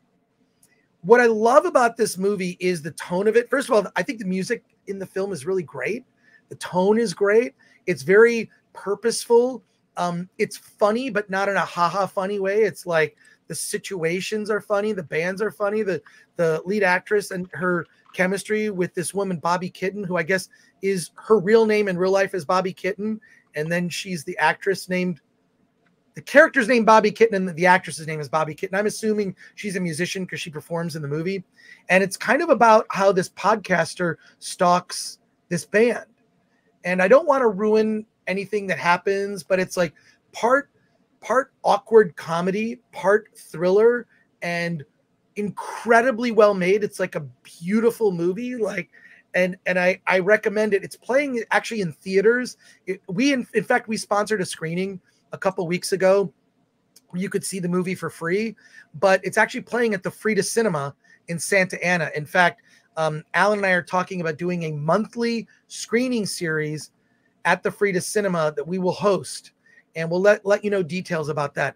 Mm-hmm. But Poser is just, it's just one of those movies that, and I also like the small nature of it. It's this woman who becomes obsessed with being an artist and isn't sort of channels their creativity for her own use. I don't want to ruin it because there's just dramatic things that happen in the sort of right in the middle of the film that set off stuff that would ruin the movie, except that I recommend it also because this is a movie that, God, I just really love the way it was shot and the way it looks, and also the music, and just someone like sort of revealing like, well, here's a way to do a podcast. I never thought of the idea of like recording someone digitally and then filtering it through a cassette tape. I think that was kind of neat, but strongly recommend this movie. I know there's going to be a review on the Film Threat website shortly, Alan. I know we have a screener there because I watched it. Definitely assign that one to someone. Yeah. So I'm looking at pictures from the film. There's a dark tone to it. Does this movie go really dark, or like? Yeah, but it's weird. See, it's like that thing of like. Here's the thing. Like when I first heard that a thing called salted caramel existed, I thought that sounds disgusting. Salted caramel? What is that? You're putting salt on caramel, and then you try it, and it's delicious. When you think of combinations of foods that shouldn't go well together, and then you think, oh my God, that's amazing. Peanut butter banana sandwich. Now I want one now that I've said those words out loud. So Poser is like that in the sense that, it has this very sort of serious tone, but underneath some of it is very funny just from the situations and things people are saying. And then it also, I will say there is a dark turn that the movie takes. And I don't want to go into detail about what it is, except that I strongly recommend it. I did see it as a screener. I would have preferred to have seen this in a theater. In fact, maybe it's something that look, if it's playing at a theater closer to me, something I would go see. Or the Frida's not that bad. It's about 30 minutes from me. It's in Santa Ana, California. You can look up the Frida Cinema, but really enjoyed this movie. Can't recommend it enough. And we're going to have a review on the Film Threat website. Before our special guest joins us here, we have a special guest joining us at 10:30. I want to wait. That's not right. Thank you for that, Flaccid Phoenix. I want to talk about this movie that Alan saw, which I have seen, called Phantom of the Open. Let me get that set up there. I think it's part of our purpose for Film Threat existing, that we let you know about movies you wouldn't know about if you didn't listen to this show, which instantly makes you smarter than most people. This is like when the wizard gave the Scarecrow the diploma and he was instantly smart. By listening and or watching the show, you're instantly smarter than everybody else.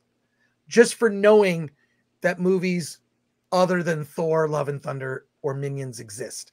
But Alan, tell us about Phantom of the Open. Yeah, well, this is one of those indie films with big stars in it. It stars Mark Rylance as Maurice Flitcroft. It's a true story of Maurice. It also has Sally Hawkins, who plays his wife. But the general idea is, for some reason, the Brits love to celebrate mediocre athletes. And just like Eddie the Eagle, we have Maurice Flitcroft here.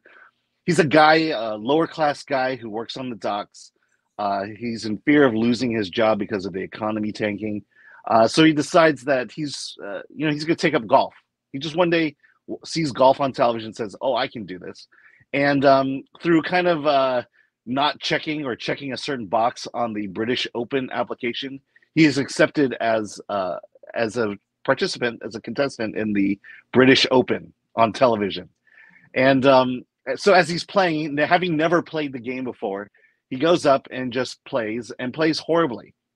And and this starts to get the attention of the organizers of the British Open. You wonder how this guy got in. And they're kind of stuck at this point, and they have to let him finish the first round, which of course he loses and doesn't return for the next day. But then Maurice is so inspired by wanting to play golf for the rest of his life. The rest of the movie is basically his attempts to get back into the British Open, to the point where he actually dons a disguise, changes his name, and enters in as a different person, as a person who was already registered in but couldn't show up, so he took his place. And so it has a very much of a Eddie the Eagle vibe. It definitely has. It's a more serious version of Happy Gilmore in that sense. It's true he's not very good at golf. They kind of hold to that throughout the film, but ultimately it's a movie about his family, about just his need to, he's a guy who's been always supporting his family, giving his wife children. He has twin sons who quite frankly were champion disco dancers, and he supported them that. So he spent his life just supporting his family, and going into golf was his family's way of paying it back to him and saying, we believe in you, pursue your dream of golf. And so it's a very sweet story about a guy who's just no good. A sweet story about a bad athlete. Is it based on a true story? Yes, it's absolutely a true story. In fact, the guy is so inspiring that near the end you find out that the University of Michigan created an award for the worst player on the team, and named it after Maurice Flitcroft. And they, it was just kind of, I guess ultimately it's a story of finding meaning in one's life. And even though this guy couldn't play golf at all, he made an impact on the world, and I think that's essentially why they made the movie. I'm pretty sure. First of all, I love that kind of story. I love the story of just like someone who fails at something but keeps going in spite of failure. I think that is if there's a lesson to be learned in just how to cope in life, is failure is part of life.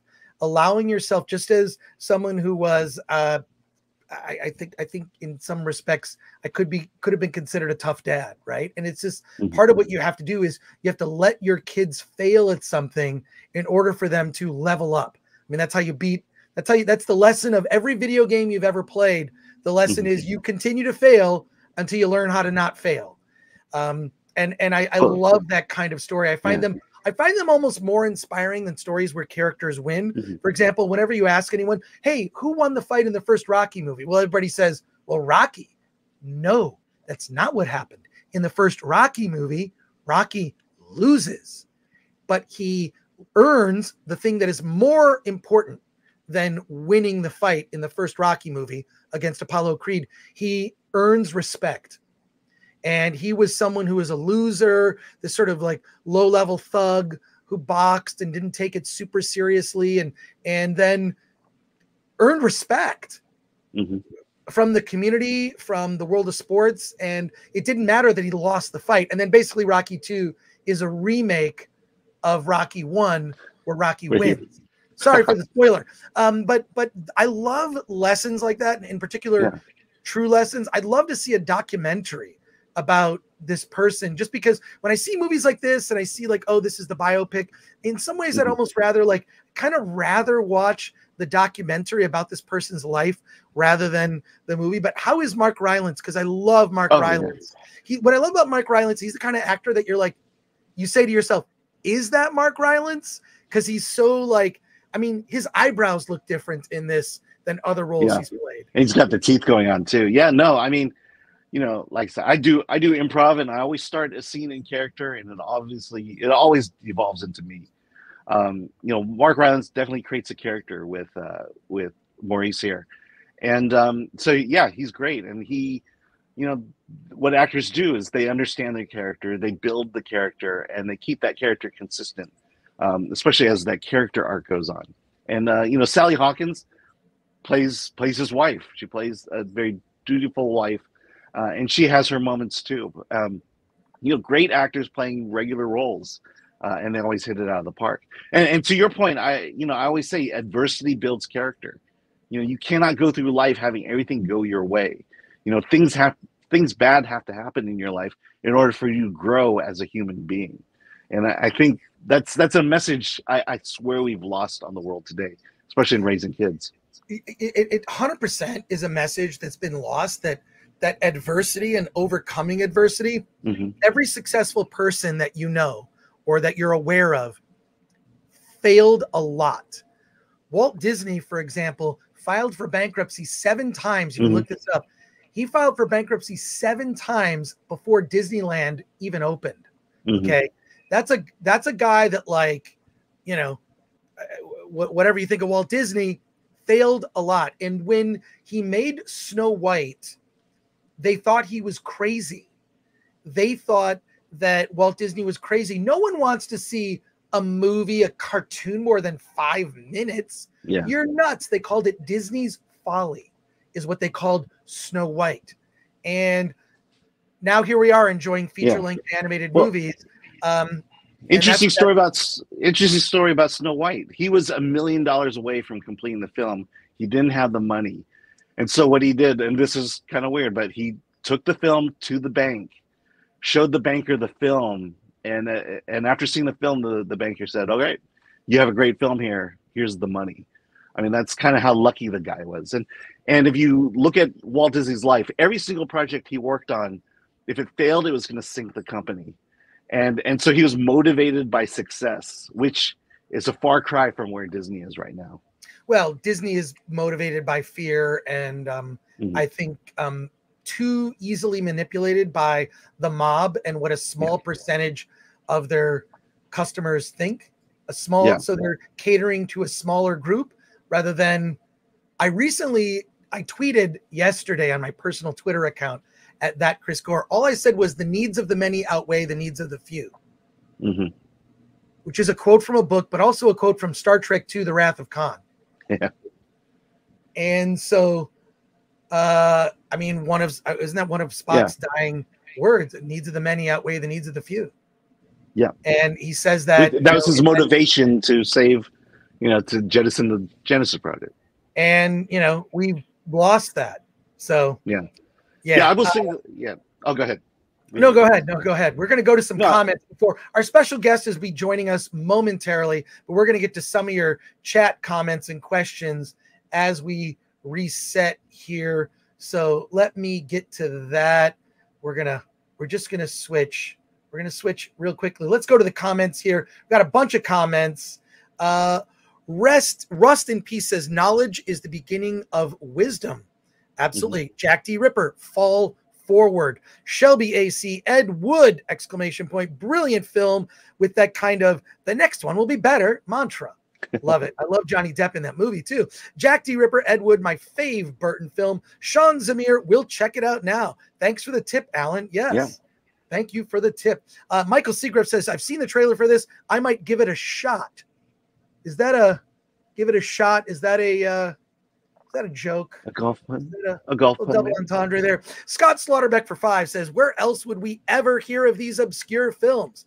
That's partly why you're watching this channel, one would assume. MM4 says, at this point, I'm expecting Chris to have an episode like The Jerk. He hates that chair. Stay away from the chair. Okay. Oteo says, nothing like listening to some awesome opinions to start the weekend. I often take out a pen to mark the movies named here. It's honestly it's honestly great how many different movies are found here. Well, thank you. Look, we're going to cover the mainstream stuff, but it's really important that you diversify your media diet. And this is why, like, I see a lot of people that I watch, are disheartened and disenchanted with current mainstream Hollywood. And I say I feel for you because I'm with you, right? Like, I agree. But if you only watch Marvel, Pixar, Disney, Star Wars, mainstream, whatever, I feel like that's just not a way to go. It's sort of like having fast food for every meal. You can't do that. You've got to feast on something that can make you think, that can make you, just diversify your media diet. I think it's very important. And Flaccid Phoenix says, share out the stream, subscribe to the Film Threat YouTube channel. We are less than 100 subs away from 45,000. We've got over 350 people watching with us live, and we thank you for that. Now, let me bring on my friend for over, oh my God, 96? Since 96? I've been friends with Dan Mirvish. Dan Mirvish, if you don't know who he is a legend. He is a legend in indie cinema who has written, produced, directed numerous indie films. Look up Dan Mirvish on look him up on IMDb. Open House is a real estate musical you may have heard of that he made. He also did a movie called Omaha the Movie, along with this new film that I actually saw in the theaters. It was playing it was in Glendale, was it the Glendale, Lemley, or Newark, 18½. Dan Mirvish is joining us on the show today to tell us all about his new film. Dan, my friend, so good to see you. How you doing? I'm doing great, Chris. Great to see you and our other good friend, Alan. Yeah. Hey, Alan. Hi, Dan. Hi, Dan. I haven't known as long as Chris, but... That's okay. Dan, tell people about, and first of all, I want to get into some of your other movies, but 18½, is, I know it's coming out digital soon. It's its theatrical run at the moment. What is the story of 18½? So the story is, it is about a young 25-year-old woman working in the Nixon White House in 1974, and she gets a hold of the missing 18½-minute gap in the Nixon Watergate tapes and tries to leak it to a reporter, and then they run afoul of hippies, swingers, and nefarious people out to get them. That's who would not want to see a movie like that? Exactly. And I've seen the movie. I mean, there are really serious aspects to it. And if you don't know anything about the Nixon tapes, you don't need to. The movie explains it very well. The movie puts it into context. It is a period piece, which is amazing. The way that you just got this 1974, like all the hairstyles, even the way people interact with each other, very, very early 70s. So, having come from that era, I totally relate to it. And it's shot all at this, it takes place mostly at this one location in a motel, which is very from the period. And it's also, for the serious subject matter, something of a comedy. I will say there's a lot of comedy in this, and just sort of the over the topness and the ridiculousness of this. Now, this is also a movie that, because you and I were chatting while you were making the movie. Yeah. The pandemic just happened. So you were in the middle of making this movie, which you financed through a crowdfund. I want to ask you about that. And then you had to finish the movie later. Can you tell us about that? It's an interesting story. Yeah. So we started shooting March 3rd, 2020. What could possibly go wrong in March of 2020? And we got about 11 days in, and we actually heard from the DGA rep that, because we were so isolated, we were shooting on the tip of Long Island, outside, 3 hours outside of New York City, and kind of in our own bubble. We were kind of doing a lot of things right anyway. And then we found out that we were one of the last films shooting in North America. And I was like, wait, what? What does everyone else know that we don't know? What's coming? So we, like everyone else, we shut down. with 11 days in the can, and we had, which was about 75-80% of the movie. We had 4 days left to shoot. So I grabbed a hard drive, came back to LA, started editing the movie. But a third of our crew, so about 7 or 8 of them, kind of the Brooklyn, single types, they just stayed at this place, the Silver Sands Motel, because it was empty and they were afraid to go back to New York. So about 7 or 8 of them stayed for about 10 weeks. And our cinematographer, Elle Schneider, she stayed for 6 months. She just never left. And anyway, and 6 months later, it was, the DGA and SAG had come up with the protocols for, to work safely in COVID. And we were one of the first films back shooting, and we finished off our 4 weeks during that time. But, during that 6 months, we got a lot of else done. We recorded our voiceover performers during that time, because everyone had Zoom by then. They didn't have StreamYard, they had Zoom, and we were able to get a lot done, and a lot of the music got done during that time as well. Tell me about, like, because this is the thing I've always admired about you. A lot of filmmakers today are like, oh, I couldn't make my movie because of X excuse.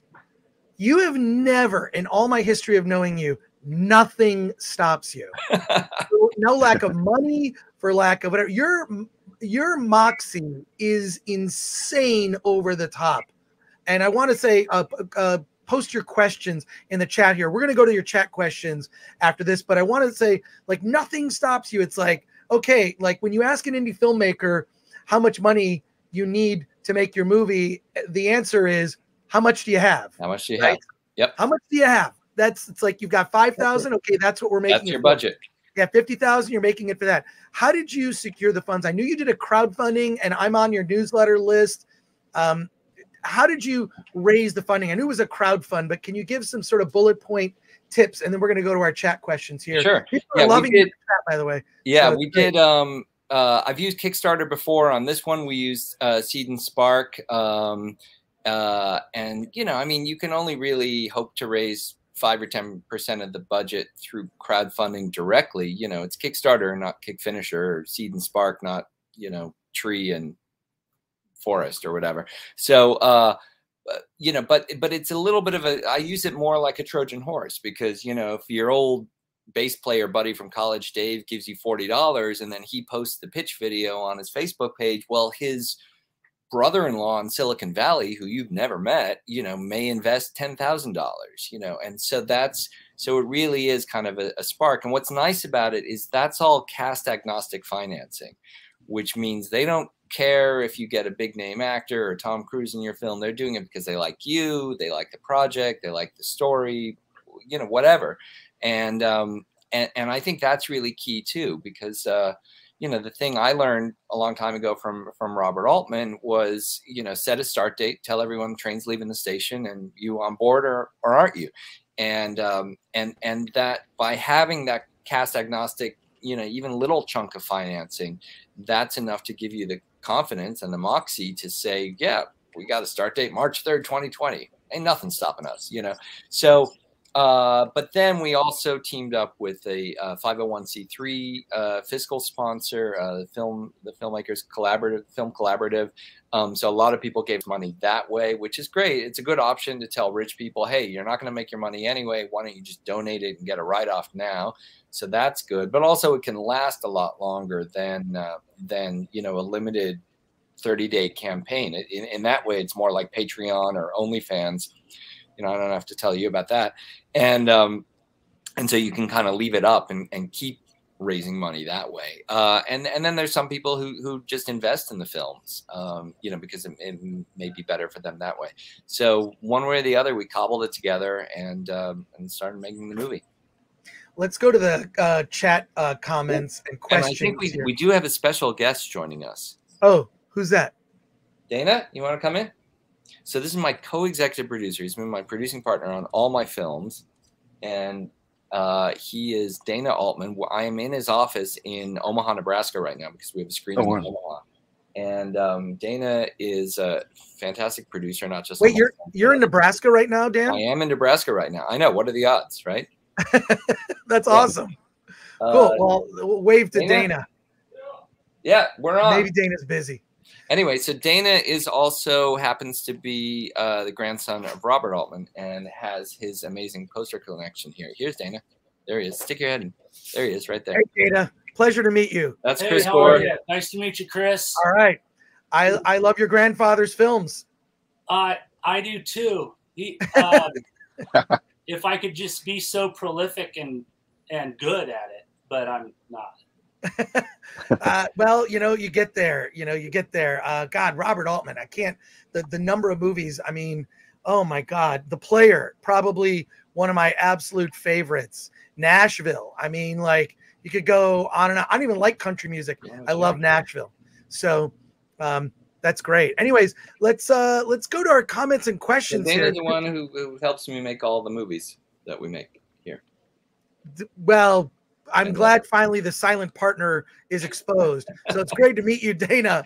Let's get some comments and questions here. Solomon Thornton says, love the concept of this film. I'm sold.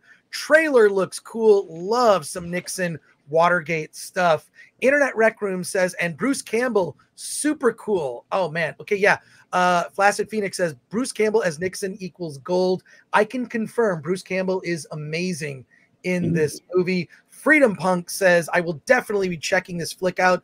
Love me some Bruce Campbell. And the title, is there, like Jack D. Ripper asked, is there any Fellini-ness in this movie? Because the title is kind of a reference to Fellini's 8.5. Is it? Or like, what did you think?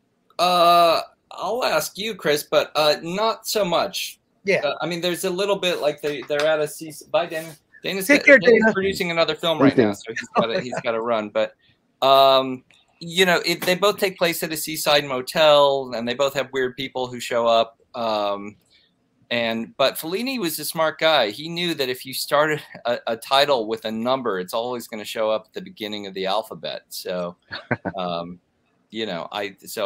bow my hat to him there. So, but those are the main references. But no, I mean, it kind of betrays that my roots are as much in politics as they are in film. That when someone says 18.5 to me, the first thing in my mind is the Nixon tapes. So. Let's go to some more questions here. Internet Rec Room has a question for you. Based on a true story, revisionist vision. I don't know much about Watergate.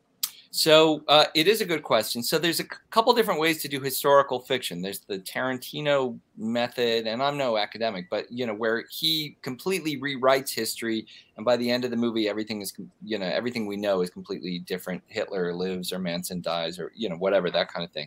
Then there's then there's the people that like just do like docudramas where you take real people and real things and then you change just one little thing and everyone complains about it. What we've done is and the approach I took with this is that, without spoiling the end of the movie, by the end of the movie, history has, we've created this little loop with fictional characters playing in a real world.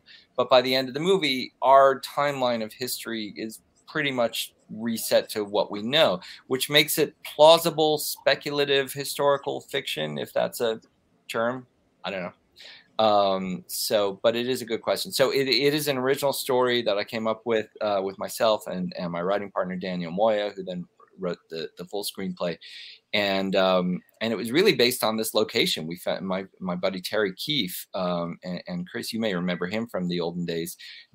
He was an indie film producer, but he's also just inherited this great motel out in on the tip of Long Island from his grandparents. It was built in the 50s and 60s, and then he took it over. And being a savvy indie film guy, he's ran it as a hotel for 10 years, but he also kept it very vintage. There's no satellite dishes in the front, and he kept the neon sign always working. So he gets a lot of fashion shoots there and music videos. But then he said, hey, Dan, if you want to make a feature, no one's ever shot a feature here before. We're closed in the winter. Everyone on the cast and crew can stay here. I was like, well, when you get a location that good, you make a movie.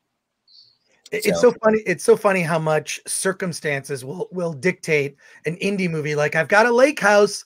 Could you make a horror movie here? Like that does occur. Freedom Punk asks, how much fun was it to work with Bruce Campbell? Yeah, I mean, come on. He's Bruce Campbell. He's awesome, and you know, people think of him as like an icon in the horror world, but he's really also an icon in the indie film world. I mean, the stories of him, and we were working with Ted Raimi too, Sam's brother. You know, and they would just tell us stories about, you know, putting together Evil Dead and Evil Dead 2, and you know, just out of spit and bubblegum, you know, back in your old days in Detroit. So so it was great. We had thought about working together on the last film, and the schedule didn't work out for that. On this one, he was originally going to play a different character. He was going to play the character that Vondi Curtis Hall winds up playing, but then he'd had some surgery, and that didn't work out. But then I said, how about doing the voice of Nixon? And it turned out that he was a huge aficionado of Nixon and Watergate when he was 14 in Detroit growing up. He spent the summer, instead of playing baseball outside, he was glued to the television just watching the Watergate Senate hearings. And so, and he and Ted had done some kind of Watergate comedy sketches before, where actually Ted was Nixon and Bruce was Haldeman. So so it was, you know, he knew this world well, and was happy to do it. And you know, and in general, I wanted someone that could not just do a Nixon impersonation, because you can still get Rich Little, you know, who's still alive, to do that. But I wanted someone that could really bring his own, you know, sense of gravitas and humor and irony and performance to the role. And Bruce really does that. Another comment here from Mateo. Plausible speculative sounds like a good movie name. Yeah, well, Michael Seegers, this film will open in theaters. It's actually, I saw it in theaters a couple weeks ago. Yeah. Is it still doing its theatrical run? And when it is, yeah. We've had a 60-city theatrical run around the country. And we're kind of at the tail end of that. It's playing in Omaha starting tonight for 2 weeks. Omaha's where I'm from, so there's and a lot of our backers and cast and crew were kind of from here. Omaha Steaks was a sponsor in the film. I don't know if you noticed the product placement in there, but it's in there. But then it's and it's going to keep playing in a few other theaters in West Virginia, in Wichita next week, in Orlando next week. It's still playing in Chicago at the Wilmette Theater sporadically over the next few weeks. And then starting next Tuesday, July 5th, the VOD and digital release comes out in the US and Canada. And then July 11th, the VOD and digital comes out in the UK and Ireland. Cool. Another question here, Michael Seeger. How many pairs of bell bottoms did the costume designer have to come up with? That's a good question. Not that many bell bottoms, because it's interesting, because 74 is a very specific, you know, time. I mean, I guess there are bell bottoms, but there were, you know, but it was before disco, but kind of post hippie era. But we had an amazing costume designer, Sarah Kogan, she collects old period patterns, paper patterns. And so she would be up 24 hours at night just sewing new costumes from these old patterns. And so we get some really amazing sort of period appropriate costumes that fit the actors. Cool. Another question here, Jack D. Ripper, favorite 70s political thriller? 3 Days of Condor, Yeah. Clute, The Conversation, all of those, you know, All the President's Men, obviously, but for other reasons. But yeah, I mean, I always kind of pitched this early on as 3 Days of the Condor meets Who's Afraid of Virginia Woolf, but a little funnier than either of those. And, you know, maybe we got that. I don't know. It's definitely funny and has its serious moments. So there you go. Sham Jamir, how long did it take to write, Dan? That took a while. It took, I mean, largely because I wasn't paying my writer. So so he had other things come up. But we took our time with it. You know, we wanted to get it right. So it was like 2 years, you know, from when we first kind of had the beginnings of the idea, 2.5 years, maybe. It definitely, we took our time with it because, you know, look, you can, yeah, there's a lot of you know, the shooting should happen fast on indie film, but the writing, you have the luxury, you know, you should have the luxury to take your time and get it right. And this is it's an intricate plot. So there's a lot of pieces that we had to kind of try to get right. And hopefully we got some of them right. Cool. Masters. So it had nothing to do with the, I was gonna say it had nothing to do with the 50th anniversary of the break-in then. Well, I mean, that worked out nicely. So yeah, a week ago was the 50th anniversary of the Watergate break-in. Yeah, because you opened pretty close to that. Yeah, exactly. And that was on purpose. I mean, once we realized that that was coming around the corner, you know, the distributors that we worked with, they definitely noticed that, and well, I told them about it, and so they, you know, and it was a great way to get extra press. You know, people are doing lists of all the Watergate films. I'm surprised no one's done a list called "Dick Pics: Nixon in Film." You know, Chris, if you want to put that together, it's all yours. There is isn't there a movie called Dick? There is a movie called Dick. Yeah, which is a great movie. You know, so yeah, I mean, there's a great body of work, including Altman's film Secret Honor, you know, which was great. But we started playing at film festivals in the fall. So the film was already played at 21 festivals on 8 continents, four continents, 8 countries. And so we had a really good run with it at film festivals, and we tried to go for mostly live ones. And then, you know, and then we kind of took our time, but honestly, people weren't coming to theaters before. So we're like, let's just wait till this 50th anniversary, and hopefully people will start to be coming to theaters now. And so far so good. Yeah. Masters of the Nerddom ask, was it difficult to film a period piece based in the 70s? How much creativity goes into planning for a film like this? Yeah, you know, the key thing is location, location, location. If you've got period locations, because in addition to the motel, my writing partner, Daniel, just coincidentally, his aunt worked at a diner that was just down the street from the motel that was also a period looking diner. So once you have that, and what was great about the motel too is he had a lot of stuff. He had couches and chairs and TVs and a spiral staircase, things like that, which we could move around. We had a great production designer, Monica Dabrowski, and so she spent a lot of time moving things around. And then the key thing was we bought like 4 reel-to-reel players on eBay, which were still working, which is pretty amazing, and they weren't that expensive, and a couple of IBM Selectrics too. So once you get a couple of those key props in, and then, as I say, the costumes, it's a lot easier than you think, or a lot less daunting, I guess. You know, on my last film, Bernard and Huey, about 10% of that was set in like 1988, and we shot like a whole 1988 New York subway scene in my garage in Culver City, you know, and that kind of taught me, like, okay, don't be afraid of period. You know, if you're an indie filmmaker, like, if you're smart about it, or reasonably smart, you can pull it off. And not just that, I think the cars really sell it. Yeah. Oh yeah, we have a really Dodge Dart swinger in the film.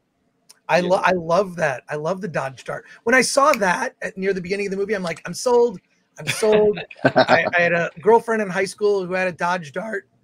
I'm just impressed you had a girlfriend in high school, Chris. Well, so, first of all, everyone should be surprised by that fact. Yeah. Another comment here from Scott Slaughterbeck. This is now on my list. 70s politics, closed down motel, Long Island. That's great. And then Solomon Thornton asks, as we're wrapping up, we're going to be wrapping up here real quick. Solomon Thornton asks, what is the best advice for a new filmmaker? Marry well. No, actually, you've told this advice. You should get specific, Dan, because not everybody knows the. No, but seriously, I mean, you need some kind of a life partner or professional relationship or family that will help you, you know, not just financially, but just emotionally get through this stuff, because it ain't easy. You know, we laugh about it. It sounds fun to make a little indie movie, but it's not. It takes a lot of years. You know, you can take 5 years getting ready to shoot, you know, for a week and a half, and then there's a global pandemic. And it's like, you need some sort of emotional backstop to make it through these things. Yeah, that's the number one thing. And just make friends, because you're going to need them to help you in all kinds of ways, you know? So, and go to film festivals, because that's where you meet friends, because you've just lost a bunch of your friends because you just took a bunch of their money. So you need new friends. Whatever. I want to point out the serious side of this advice you're giving, because no, I'm serious for a second, just for everybody listening. They think you're joking. Haha. I know your wife. I met your kid. I know your kids. I've met your kids many times. And your wife is a doctor. She has what one would describe as a solid career. She has a job and a career. And so what you mean by this is, like, when you say marry well, just, you've got to have a partner, whether it's a married partner or a partner in life, or even a business partner, someone to support, not just financially, but also like getting through the times when you're not making money and when you are making money. You know, I was fortunate enough that, you know, I had a partner that supported me, and then I could go off and do artisty things. And I'm going to do this project, hope it makes money. And then fortunately you kind of learn that like making money, you know, that needs to be a part of the equation at least, or at least considered. And so it's important to have like that support system, you know, build your team, whether it's someone you're married to or not. But like, so just, there you go. Michael Seagriff says, that's exactly right. To think a filmmaker would answer some of silly questions boggles my mind. Macadema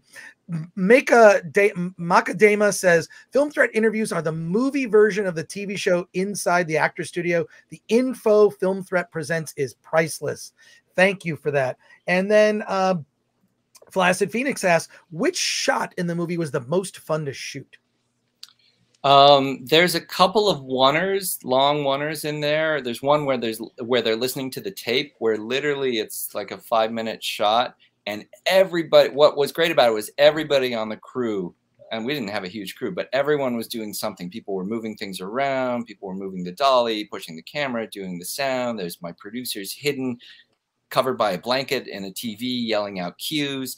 It was, and then when, you know, and it took like 9 takes to get it right. But when we got it right, we were like, everyone was like, yeah, that's it. We nailed it. And I think that's great because it really reinforced that film is a collaborative art form. The actors are doing their thing. Everyone's working together. And when it does come together like a perfect plan, like in the A-Team, you know, you can really embrace and celebrate it. And, yeah, so that was good. You know, the other thing, by the way, just to kind of throw in here some relevance to this whole thing is that, and Alan asked about the timeliness of the 50th anniversary of Watergate, but also the January 6 hearings that are going on now. Like just the other day, there was the whole Cassidy Hutchinson, you know, revelations.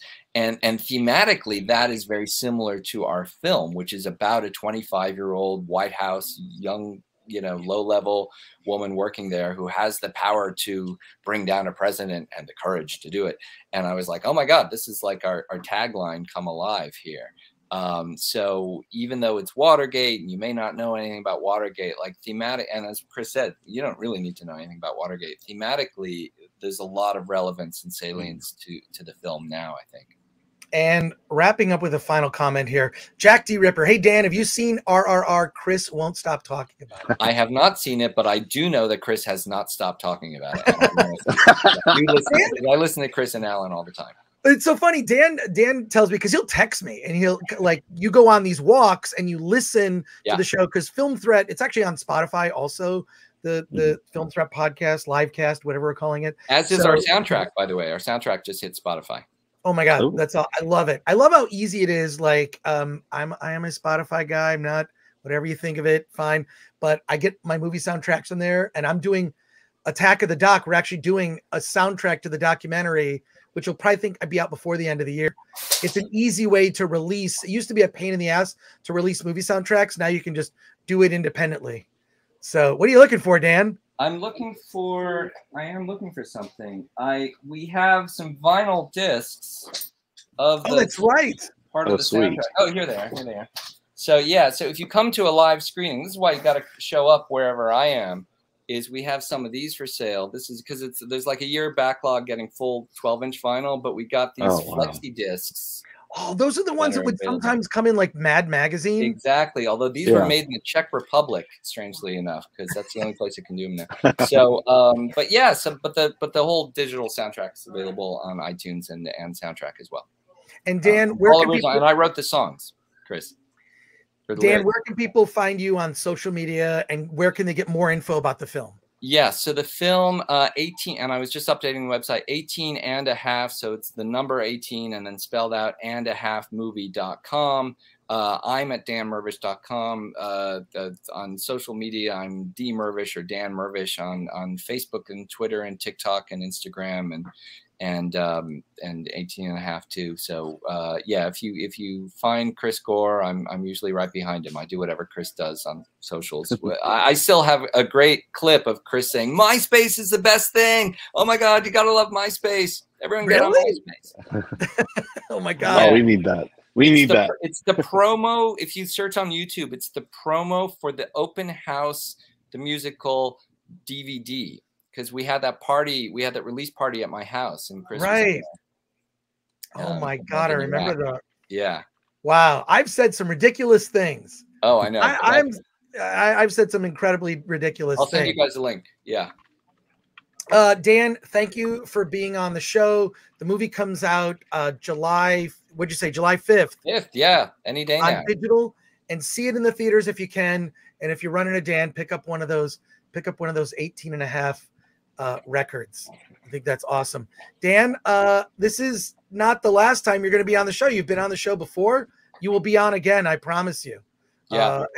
And look up all of Dan's stuff on IMDb, his whole catalog. And I think someone mentioned earlier, maybe you brought it up. Dan is one of the founders of the Slamdance Film Festival, one of my personal favorite film festivals. Very punk rock, very DIY.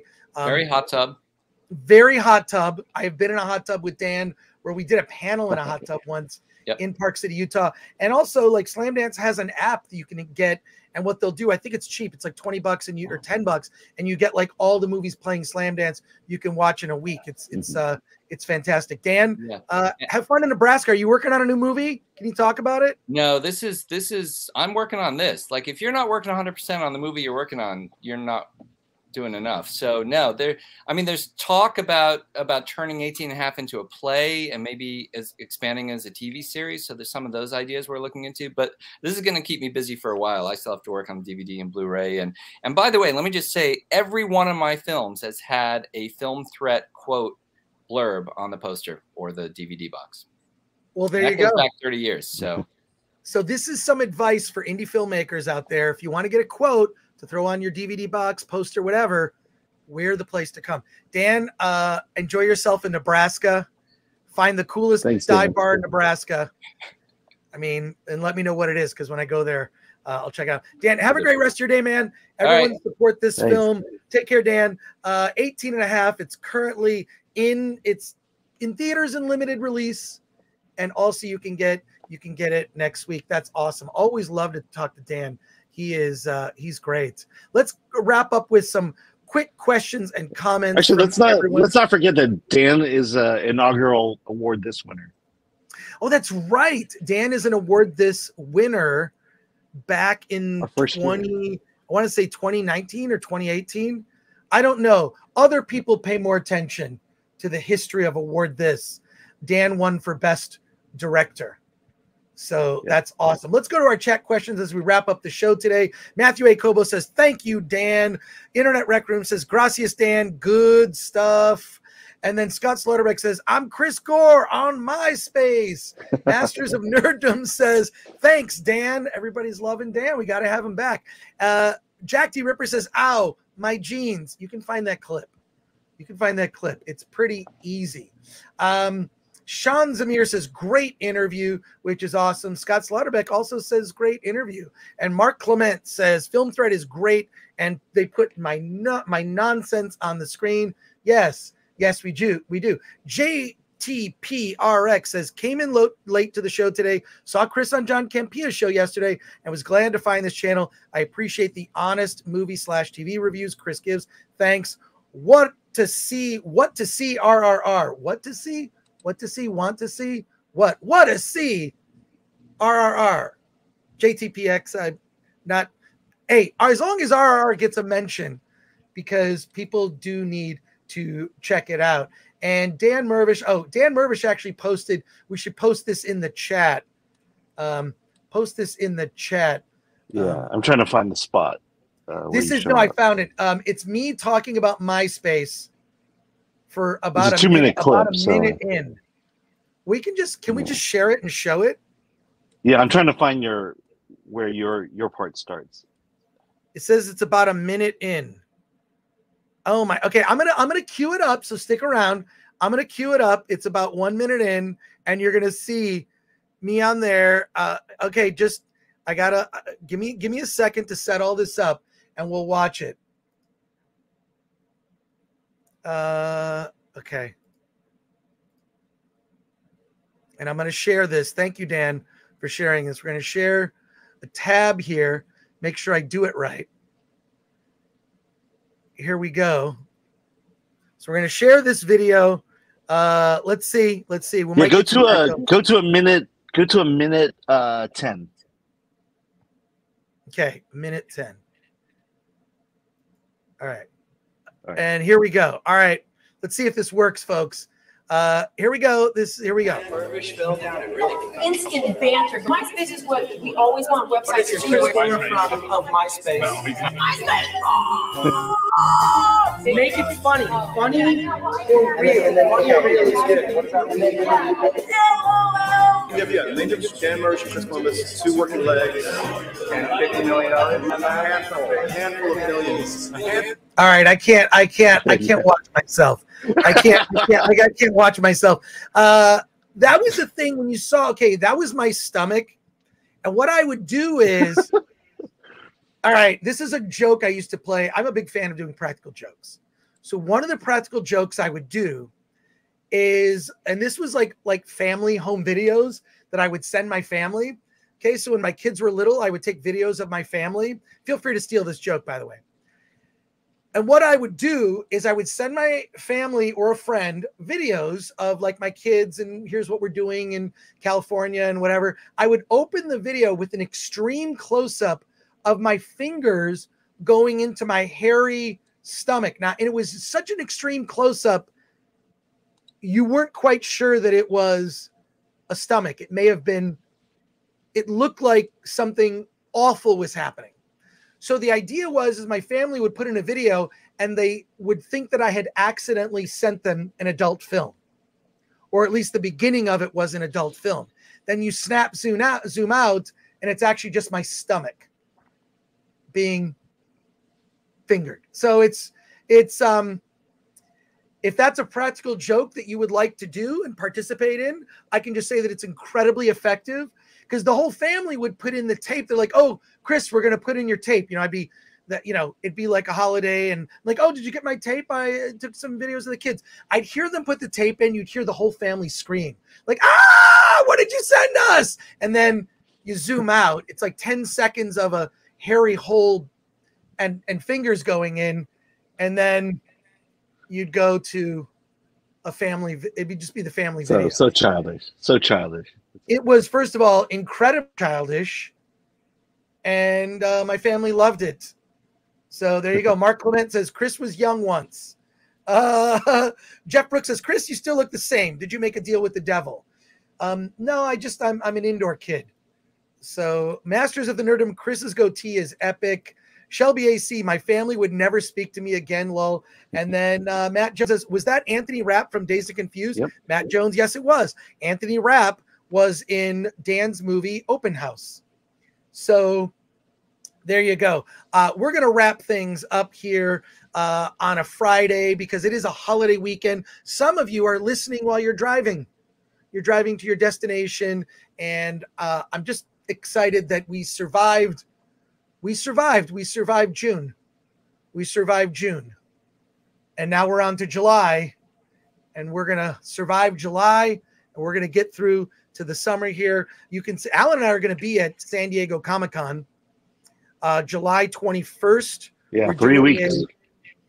July 21st, we're doing a screening of Attack of the Dock.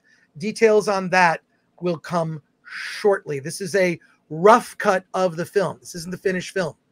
It's like a secret screening. So I'm going to let you know details. If you happen to be going to San Diego during San Diego Comic-Con and would like to see the movie, details will be forthcoming. Yeah. We should mention we'll be there the Thursday, the first day. Oh, wait a second. Yes, Thursday. I think I can announce this now. We are doing a panel called Future Indies You Must See.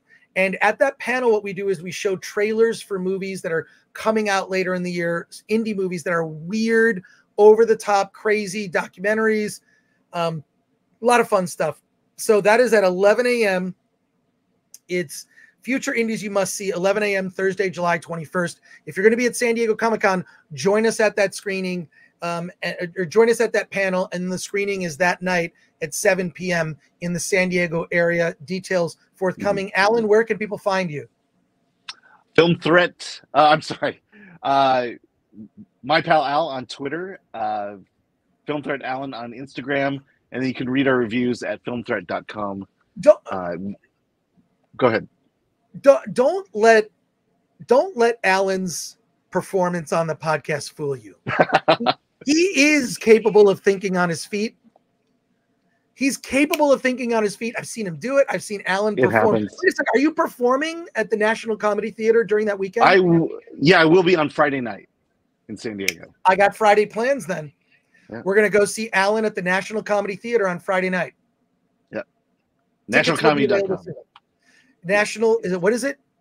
Nationalcomedy.com. Nationalcomedy.com. We'll give you more reminders as we get closer. Alan, it's all, yes. Jack D. Ripper says, improv master. So.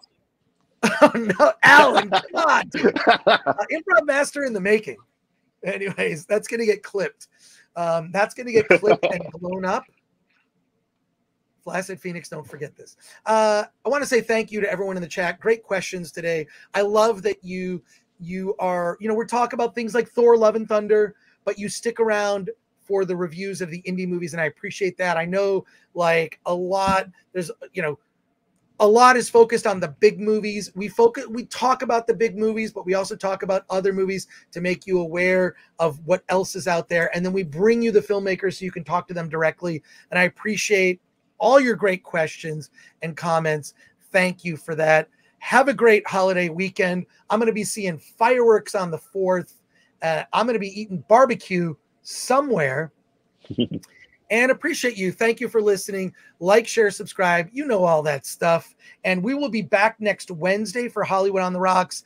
And a week from today, our spoiler-filled review of Thor, Love and Thunder a week from today, because then you'll have had an opportunity to see it. And I always prefer to have these conversations when you've seen the movie. It just makes it's a more two-way conversation, because I want to hear what you thought. I want to hear, are we off base? Is Alan too overpraising? Am I underselling it? See for yourself. We want to hear your opinions. Alan, take us out for the holiday weekend. And I know you are rushing to the store because this is what I do after Halloween. All the Halloween candy's 50% off. Now you can get, I guess you can get Pride Oreo cookies for 50% off. Oh, they're all going to be, everything's 50% off now. So there you go. Alan? Let's get out of here. All right, let's do that. Yeah.